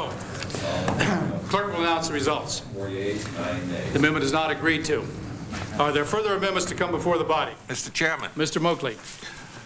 Mr. Chairman, I move the committee make an order on amendment numbered 25 offered by Representative Kletsker and ask that the amendment be given the appropriate waivers. Where is that on here? Number 25. 14 at the bottom, that's fine. The amendment requires that the use of federal offices for regular lodging purposes by members of Congress be treated as taxable employee benefits. That's the Army amendment. Boy, I've heard of everything. Oh, you haven't? I haven't. Mr. Chairman, Congress recently passed legislation requiring members of this body to live by the laws it passes.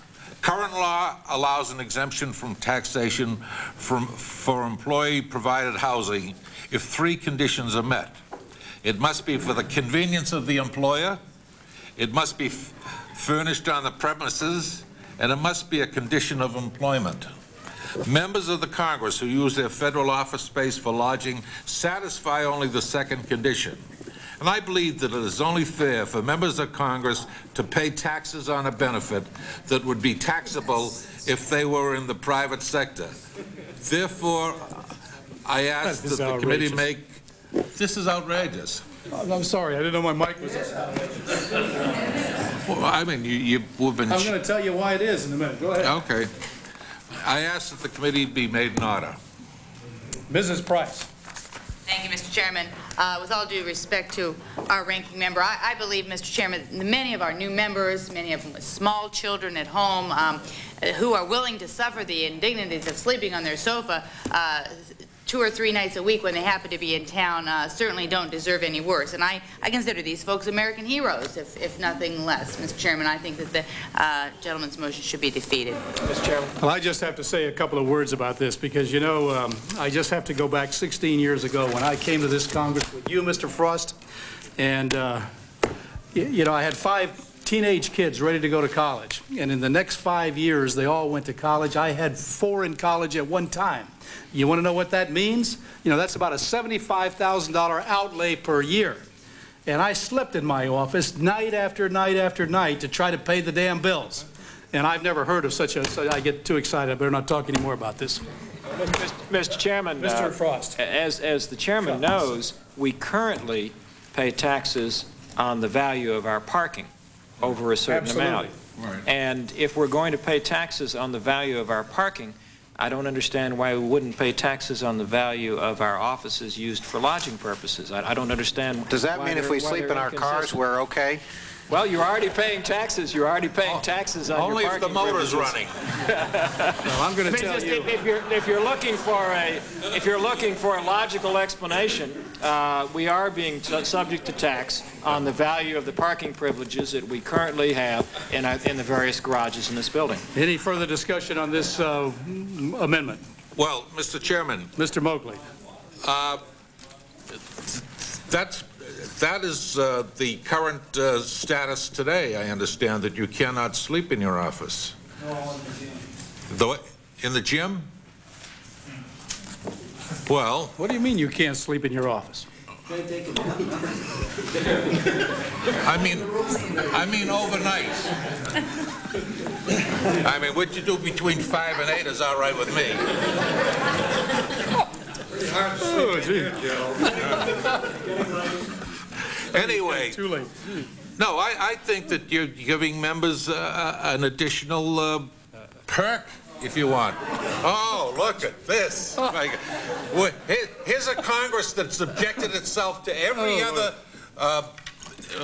perk that's on the outside, if they're getting taxed on the outside, we should get taxed. If they're paying for parking, we should get parking. Now, someone said you can't sleep in your office, now as a big ground goes up. And I just don't discern the difference. Well, I'll tell you what, I'm going to a hockey game on Friday night. I'm going to walk around between periods. I'm going to ask anybody if they don't like me sleeping in my office, and if they tell me not to, I won't do it anymore. With or without a tax break. Any more, huh? Mr. Chairman? Yes. Mr. Moakley, is your next amendment that we have to pay the water bill and then flush our commode? Well, I'm getting ready for the battle. I'm going to put my uniform on and vote with the leadership because I'd like to win a battle around here once in a while. Is there any further discussion? If not, all those in favor of this amendment will say aye. Aye. All those opposed, nay. No. And the amendment is not agreed to. Are there further amendments? Are you kidding? Yeah, no, I'm not kidding. Clerk will call the roll. Mr. Quillen votes no. Mr. Dreyer votes no. Mr. Goss? No. Mr. Goss votes no. I want to see what Mr. Linder votes no. Mr. Price? No. Mr. Price votes no. Mr. Gaspar? No. Mr. Gaspar votes no. Mr. McGinnis? No. Mr. McGinnis votes no. Mrs. Walpole? Absolutely not. Mrs. Walpole votes absolutely not. Mr. Moakley? Absolutely yes. Mr. Moakley votes absolutely yes. Mr. Beals? Yes. Mr. Beals votes yes. Mr. Frost? Yes. Mr. Frost votes yes. Mr. Hall? Yes. Mr. Hall votes yes. Chairman Solomon? No. Solomon votes no. Clerk will announce the results. 4 yeas, 9 nays. The amendment is not agreed to. Mr. Moakley has left, but I was then going to invite you all into my office right through there where Jackie Judd is standing and let you see the indentations in the couch in there. Joe's just mad because I took over his couch. Are there any further amendments? Mr. Hall. Mr. Chairman, I have an amendment in order, number 8. It's offered by Representative Bunning, and this is the amendment that you asked earlier. This has to do with adoption credits, and it seems like a good amendment. Mr. Bunning told us a few days ago that his family had adopted several children, and so he has a great deal of knowledge about the challenges and the costs that are involved. And it seems like a very good amendment relative to helping defray some of the costs of people that are very generous and compassionate about adopting children. So I offer the amendment for discussion and for a vote. Well, Mr. Hall, you know, I'd ask if this was going to be put in block with the other amendment by Mr. Kennedy in order to save some time, because they are similar, as you know, dealing with the same subject, and we could have in blocked them and saved some time. What is this? Oh, my God. I found him sleeping in Solomon's locker. That's a Boston lobster. Bring me a hot bowl of water. Oh, geez. Would you pass that thing down or something? No, bring it over here. Bring it over here. If you take the bands off it, it'll bite him. If you take the bands off it, it'll bite you, so be careful. You can't take it home with you. It's already spoken for. Where did this guy come from? These are Maine lobsters. That's These a are Maine lobster. lobsters. I just want to bet with them on the hockey. Yeah, we bet Maine. I'll be up and see you in Maine, okay? Okay, well, I'll save it for you. Okay. Okay. I think we'd better move on. All in favor of the Hall amendment will say aye. Aye. All opposed, nay. Nay. The amendment is not agreed to. Are there further amendments to the resolution? Mr. Moakley, turn off your microphone or offer an amendment. I have an extra amendment, but he asked I call for a roll call. Yes, Tony, you just had. We're going Roll call is requested. The clerk will call the roll. Mr. Quillen? No. Mr. Quillen votes no. Mr. Dreyer? No. Mr. Dreyer votes no. Mr. Goss? No. Mr. Goss votes no. Mr. Linder? No. Mr. Linder votes no. Mr. Price? No. Mr. Price votes no. Mr. Gaspar? No. Mr. Gaspar votes no. No. Mr. Gaines votes Walpole? No. Walpole votes no. Mr. Moakley? Yes. Moakley votes yes. Mr. Beals? Yes. Beals votes yes. Mr. Frost? Yes. Frost votes yes. Yes. All votes yes. Mr. No. Clerk will announce the results. The amendment is not agreed to. Are there further in-block amendments to be offered? Mr. Chairman, I have 2 individual amendments. I will talk fast, though. Well, could you offer them in block? No, they're Really? entirely different subjects. Well, Mr. Chairman, my Republican colleagues on this committee have said repeatedly that the tax bill restores equity to our senior citizens by raising the earnings test for Social Security. which two are they? Yet this legislation specifically delinks earnings of the blind from this increase in the earnings exemption. This link has been in effect since 1977 and has provided the very same kind of incentive for blind persons to seek work and to contribute to our society. I offer an amendment by Mrs. Kennelly which increases the earnings exemption for the blind as the bill does for seniors. Mr. Chairman, I think if we are going to use the tax bill to restore equity to seniors, it should not then be used to take it away from another class of citizens in this country. Both Mrs. Price and Ms. Waldholz are co-sponsors of a resolution sponsored by Mrs. Kennelly on this very subject, and I would hope that they could join with me in supporting this amendment. I move adoption of the amendment. Mrs. Enid Waldholz. Thank you, Mr. Chairman. As the gentleman pointed out, I'm very sympathetic to this. I think it's time that this government quit punishing work, an initiative, even if that initiative is simply sleeping in your office if you're a member of Congress. I think there are too many instances in which we are punishing people for valiant efforts. I do believe, though, that we can address this, not in this bill, but as a separate bill as we go through restructuring the tax code. And at that point, I'm sure Mrs. Price and I will join with any of the others who are interested in trying to make this change. Our commitment in the contract was to help seniors. We're trying to meet that in this contract. This is not the end of making changes in the tax code. And I would just suggest we do it at the appropriate time, which I think is not in this bill. Is there further discussion to the amendment? If not, all those in favor of the amendment will say aye. All those opposed will say nay. No. And the amendment is not agreed to. Roll call. Roll call is requested. The clerk will call the roll. Quillen votes no. Mr. Dreyer? No. Dreyer votes no. Mr. Goss? No. Goss votes no. Mr. Linder? No. Mr. Linder votes no. Ms. Price? No. Mr. Price votes no. Mr. Diaz-Balart? No. Mr. Diaz-Balart votes no. Mr. No. McGinnis votes no. Mr. Waldholz? No. Mr. Waldholz votes no. Mr. Novak? Yes. Yes. Mr. Beals? Yes. Mr. Beals votes yes. Mr. Frost? Yes. Frost votes yes. Mr. Hall? Yes. Hall votes yes. Chairman Solomon? No. Solomon votes no. Clerk will announce the results. 48, 9, And the amendment is not agreed to. Are there further amendments to the resolution? Yes. Mr. Chairman. Well, I have one additional amendment, Mr. Chairman. All right, Mr. Frost. Mr. Chairman, I have an amendment. As we're very aware, the House has passed a conference report on H.R. 831, which provides a 25% health insurance premium deduction for the self-employed. I would like to offer an amendment to the rule which would provide for the consideration of an amendment by Mr. Pomeroy. The Pomeroy amendment increases the self-employed deduction to 80% and will also allow employees who are ineligible to participate in their employer's health plan to deduct up to 80% of their health insurance premiums. This amendment is only a matter of fairness. Under the current law, businesses allowed to deduct 100% of the cost of health insurance. Many of the individuals who are affected by this amendment are family farmers. They are self-employed, to be sure, but they are certainly running a business.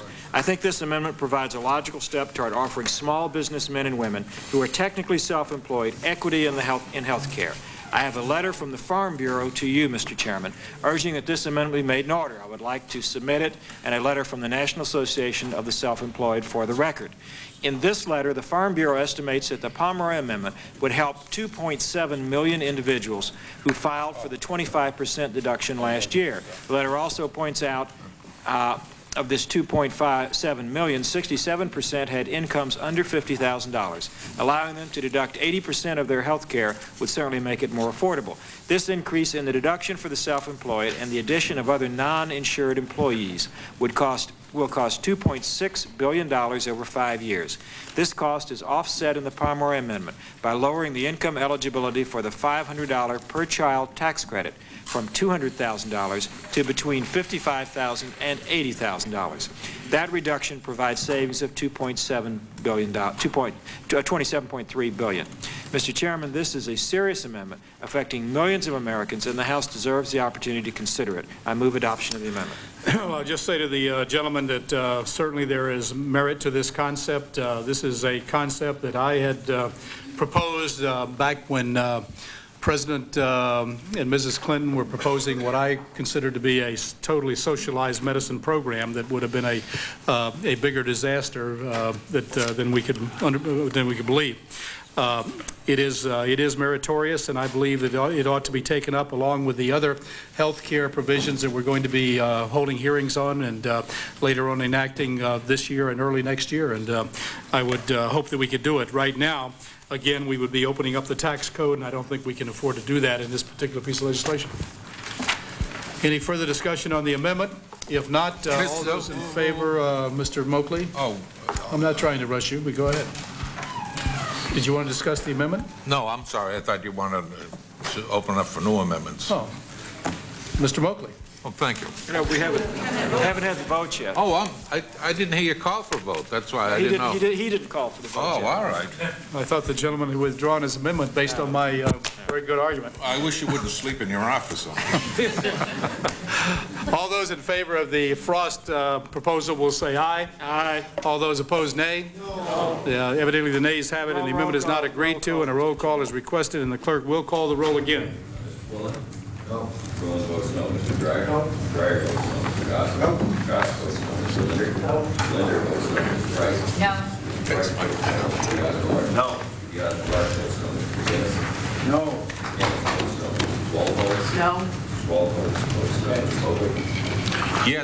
Moakley votes yes. Mr. Gillens? Yes. Mr. Gillens votes yes. Mr. Frost? Yes. Mr. Frost votes yes. Mr. Hall? Yes. Mr. Hall votes yes. Chairman Solomon? No. Chairman Solomon votes no. Clerk will announce the results. And the motion amendment is not agreed to. May I inquire as to how many more motions there might be?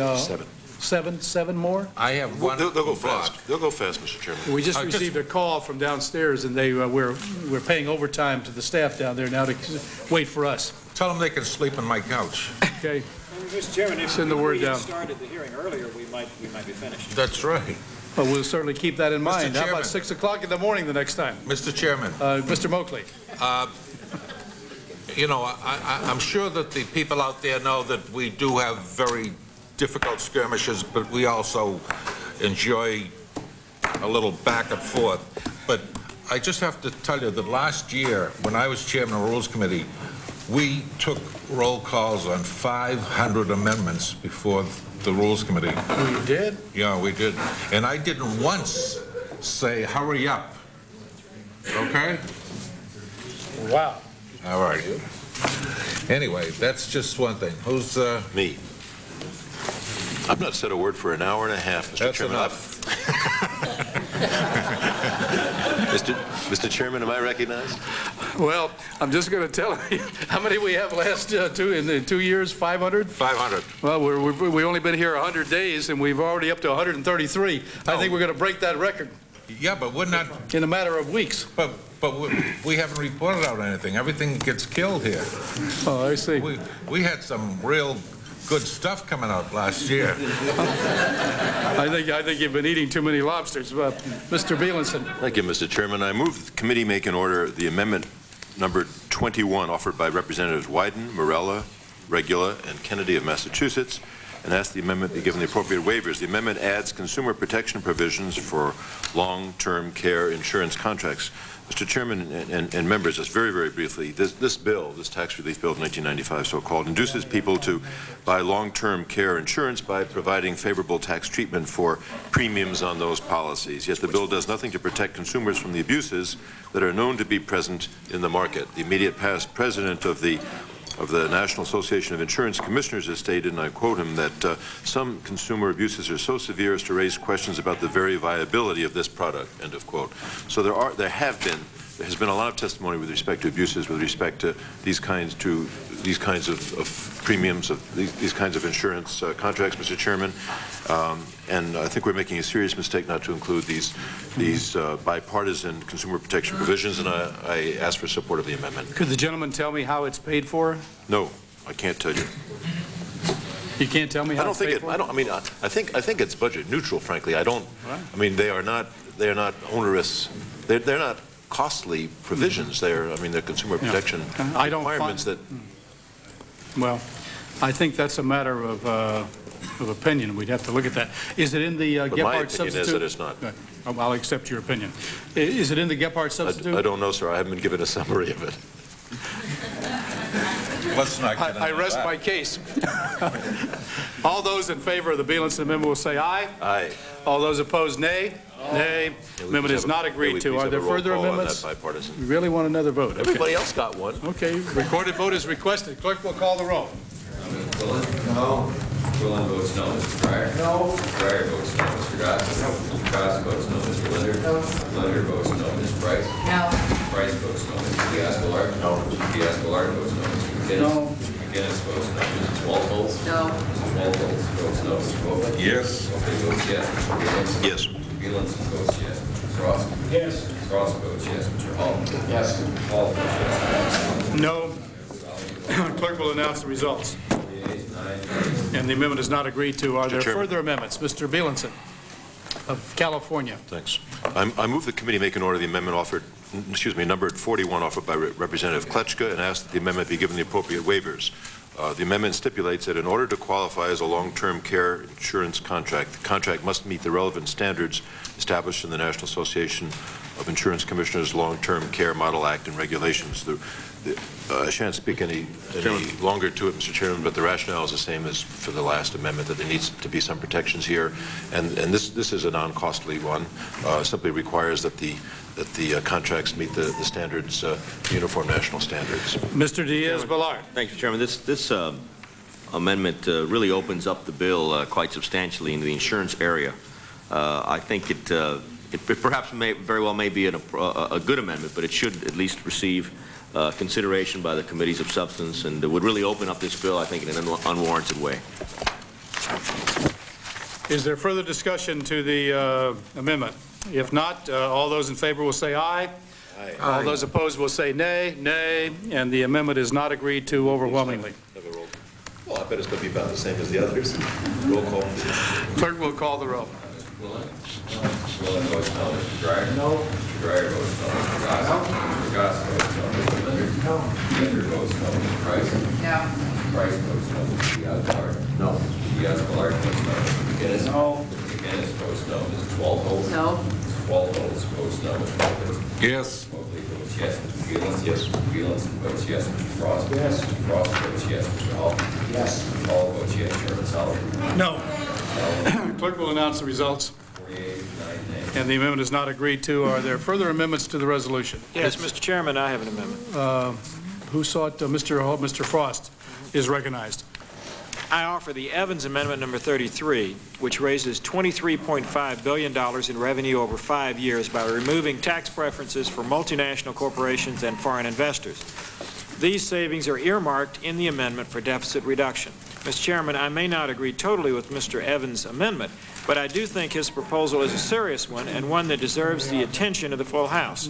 If the savings in this legislation are going to be used to pay for these tax cuts, then we will all have to find other ways to reduce the deficit. Mr. Evans has proposed an amendment which provides significant savings. It is certainly worthy of consideration. I move the amendment. Mr. Chairman. Mr. Chairman. Mr. Linder. I oppose the amendment on the grounds that examination of those issues should come within the full reform and overhaul of our IRS laws that Chairman Archer has proposed doing for later in the year. Is there further discussion to the amendment? If not, all those in favor will say aye. Aye. All those opposed, nay. No. And the amendment is not agreed to. Roll call, Mr. Roll call is requested. The clerk will call the roll. Mr. Quillen?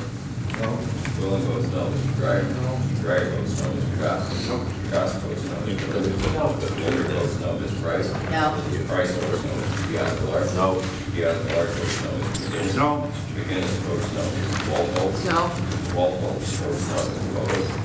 Yes. Mobley votes yes. Mr. Bielenson? Yes. Mr. Bielenson votes yes. Mr. Frost? Yes. Mr. Frost votes yes. Mr. Hall? Yes. Mr. Hall votes yes. Chairman Sullivan? No.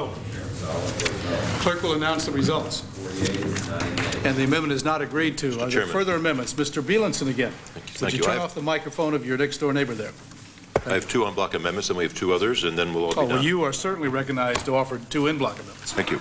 I move the committee make an order amendment number 35 offered by Representative Stupak, amendment number 18 offered by Representative Schiff, and amendment number 9 offered by Representatives Nadler and Lowy, and ask that the amendments be given the appropriate waivers. These all have to do, as you may see from the list in front of you, Mr. Chairman and colleagues, with the alternative minimum tax. And these are, as I said, this is an en bloc amendment. This two-pack amendment strikes subtitle C, which calls for a phase-out of the alternative minimum tax for corporations. Mr. Schiff's amendment would scale back the elimination of the alternative minimum tax by proposing a reduction of 18% instead of 20%.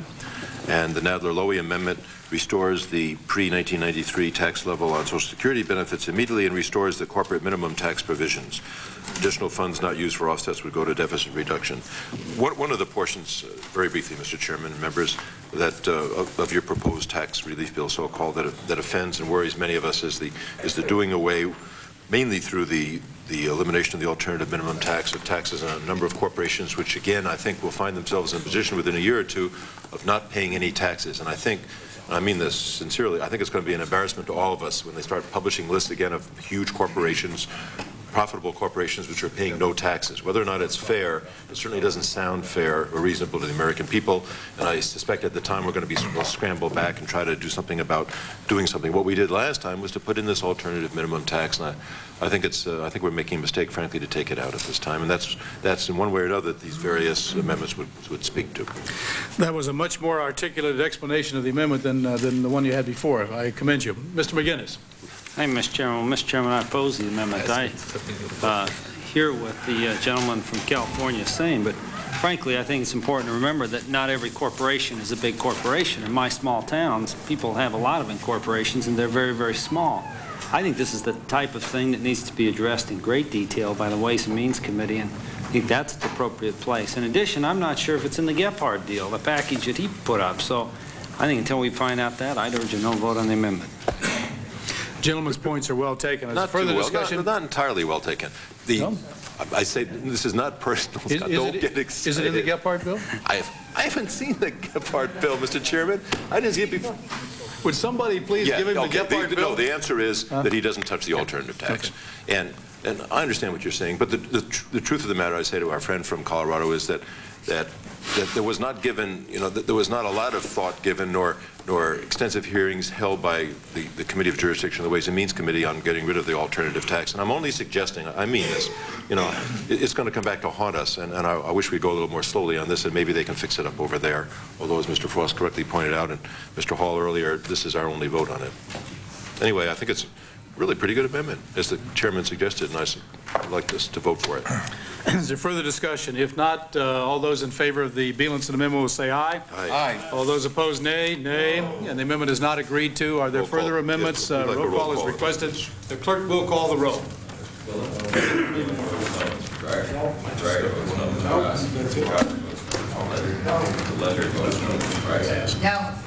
votes no. Mr. Diaz-Balart. No. Diaz-Balart. McGinnis. No. McGinnis votes no. Mrs. Walpole. No. Mrs. Walpole votes no. Mr. Mobley. Yes. Mr. Mobley votes yes. Mr. Bielenson. Yes. Mr. Bielenson votes yes. Mr. Frost. Yes. Mr. Frost votes yes. Mr. Hall. Yes. Mr. Hall votes yes. Chairman Solomon. No. Solomon votes no. Clerk will announce the results. 48 and 9 nays. And the amendment is not agreed to. Are there further amendments, hopefully in block? Mr. Chairman, yes, this is an en bloc amendment which Mr. includes Bielenson. five of the amendments which are before the gentleman. I move the committee make an order amendment number 6 offered by Mr. Trafficant, amendment number 7 offered by Representative Meehan, amendments numbered 16 and 17 offered by Representative Schiff, and amendment number 32 offered by Representative Abercrombie, and ask that the amendments be given the appropriate waivers. These all have to do, Mr. Chairman, with capital gains tax changes in the bill. Mr. Trafficant's amendment reduces capital gains tax rates to 10% with the condition that proceeds from sale or exchange must be used to buy government securities within 60 days. Government security must be held for at least 3 years. The Meehan amendment reduces the individual and corporate capital gains tax rates on the stock of domestic manufacturers. The Schiff amendments eliminate the indexing for inflation except for capital gains and place a maximum 6-month holding requirement for all capital gains recognition. And finally, the Abercrombie amendment increases the one-time exclusion for the sale of a primary residence from $125,000 to $250,000 and increases the holding period from 3 years to 5 years. Although the gentleman might well argue, and perhaps be correct, that it's difficult to take up these things, individually. I think the members, if they listen carefully, will recognize that 2 or 3, maybe all 4 of these are pretty good amendments, and things which, if we had a chance to vote for, most of us would like to vote for, so I commend them to the members' attention. Well, I'd like to hear the Secretary of the Treasury's feelings on this issue. No hearings have ever been held, and it'd be interesting, and His feelings would probably be the same as why don't we feelings invite him about to come before us sometime and talk to us? Mr. McGinnis. Well, Mr. Chairman, again, I've looked at this as I have the previous amendments, and I voiced much the same concerns. Number one, don't know if they're in Gephardt's deal. Number two, I think it ought to go back to, well, I don't know, Mr. Linson. You haven't seen it yet, have you? Yes. Well, actually, yes. No, They're not in his. You're informed by staff that there's nothing there. Well, sometimes the staff is right.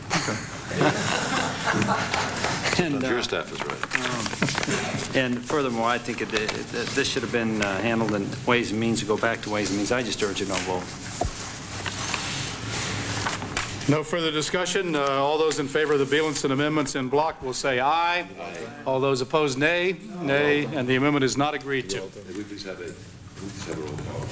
A roll call is requested, and the clerk will call the roll. Quillen votes no. Mr. Dreyer. Is that it? Votes no. Mr. Goss. All done? Mr. Goss votes no. Mr. Linder. No. Mr. Linder votes no. Mr. Price. No. Mr. Price votes no. Mr. Gospelar. No. Mr. Gospelar votes no. Mr. McGinnis. No. Mr. McGinnis votes no. Mrs. Waldo. No. Mrs. Waldo votes no. Mr. Mobley. Yes. Mobley votes yes. Mr. Beal. Yes. Mr. Bielenson votes yes. Mr. Frost. Yes. Mr. Frost votes yes. Mr. Hall. Yes. Hall votes yes. Chairman Solomon. No. Chairman Solomon votes no. Clerk will announce the results. 48, 9 nays. The amendment is not agreed to. I'm informed there are 2 further amendments. Is that correct? Who's recognized? Who seeks recognition? Mr. Hall. I have a en bloc amendment, Mr. Sanders, number 4, and Mr. Orton, number 39. They both deal with IRAs. Mr. Sanders, his amendment deals with increasing the income thresholds for eligibility, and Mr. Orton, he allows individuals that have IRAs to borrow or to lend their children money for the first time for the purchase of a primary residence. They seem to be very good amendments. I offer them en bloc and call for the roll on it. Any discussion on the amendments? Mr. Linder. Mr. Chairman, I'm going to oppose the motion to amend the gentleman from Tennessee's resolution because of the same reasons I gave earlier. All of these things, in my judgment, should be taken up in a massive examination of the entire IRS code and an overhaul of it. It's interesting to me that if we do what Chairman Archer says and scrap our system for a point-of-sale sales tax instead, none of these questions would matter. Everyone would disappear. And I oppose the motion. You've heard the opposition. Any further discussion? If not, all those in favor of the amendment will say aye. Aye. All those opposed will say nay. And the amendment is not agreed to. Is there one last amendment? Give us a roll call, Mr. Chairman. The roll call is requested. The clerk will call the roll. Quillen votes no. Mr. Dreyer. No. Mr. Dreyer votes no. Mr. Goss. No. Mr. Goss votes no. Mr. Linder. No. Mr. Linder votes no. Mr. Price. No. Mr. Price votes no. Mr. Gospelar. No. Mr. Gospelar votes no. Mr. McGinnis. No.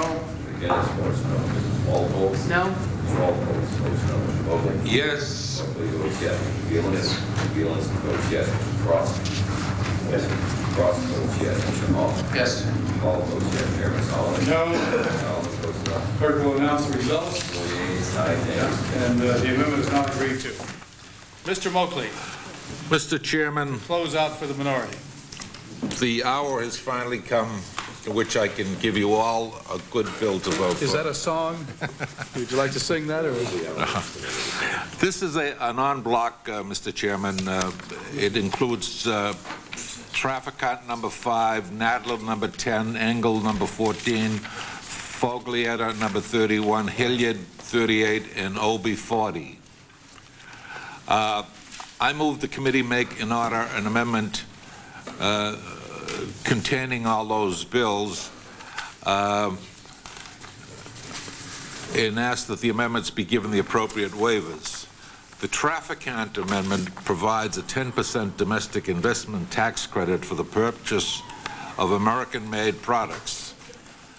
The Nadler amendment requires that tax liability be indexed to regional differences in the cost of living.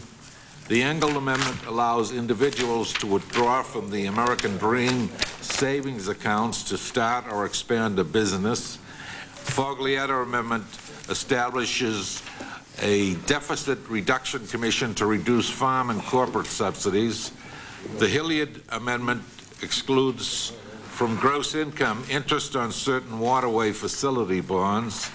And the Olby amendment grants the President authority to reduce the lowest income tax rate during a period of low economic growth. I think the people have heard these amendments before, and I would like you to vote on them. Mr. Chairman. Well, that's very interesting.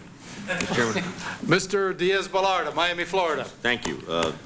Most respectfully, I think that these are very far-reaching, comprehensive, really bill-gutting amendments by virtue of how comprehensive and far-reaching they are.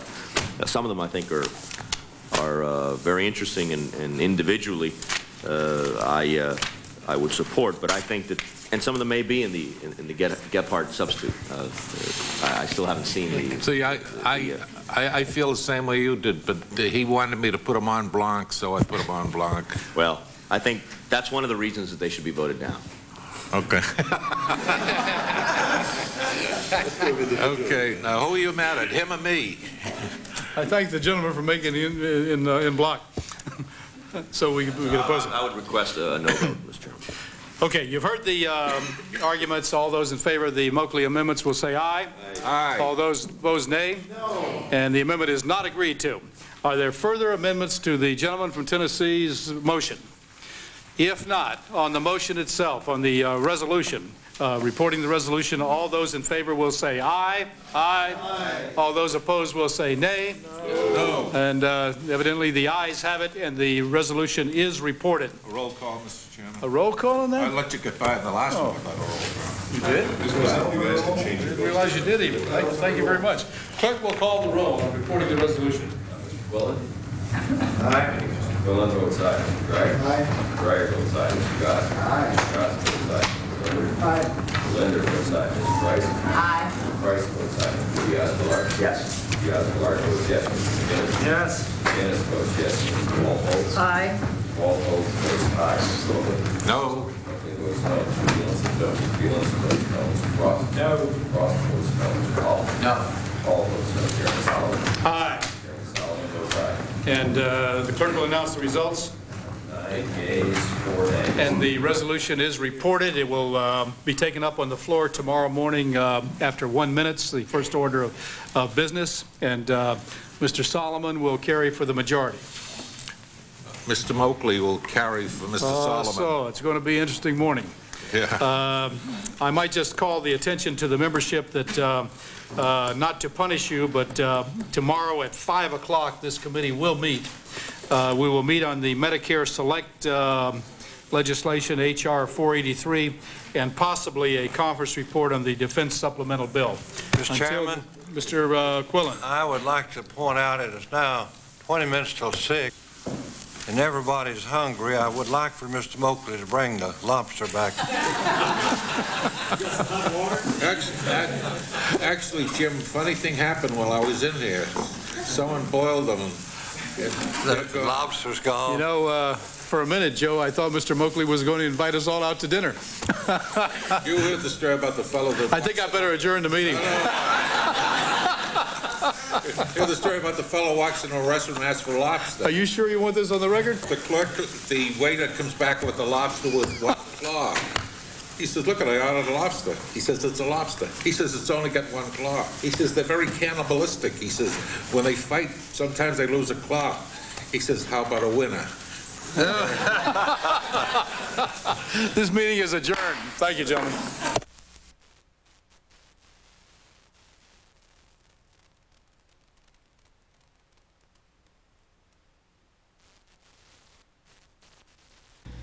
The House meets later today at 11 Eastern Time. Members will take up the Republican tax cuts legislation. You can watch live gavel-to-gavel coverage of the House of Representatives on C-SPAN. And Friday on C-SPAN, lawmakers mark the first 100 days of the 104th Congress. If the House is not in session, we'll bring you live coverage at 10 a.m. Eastern Time.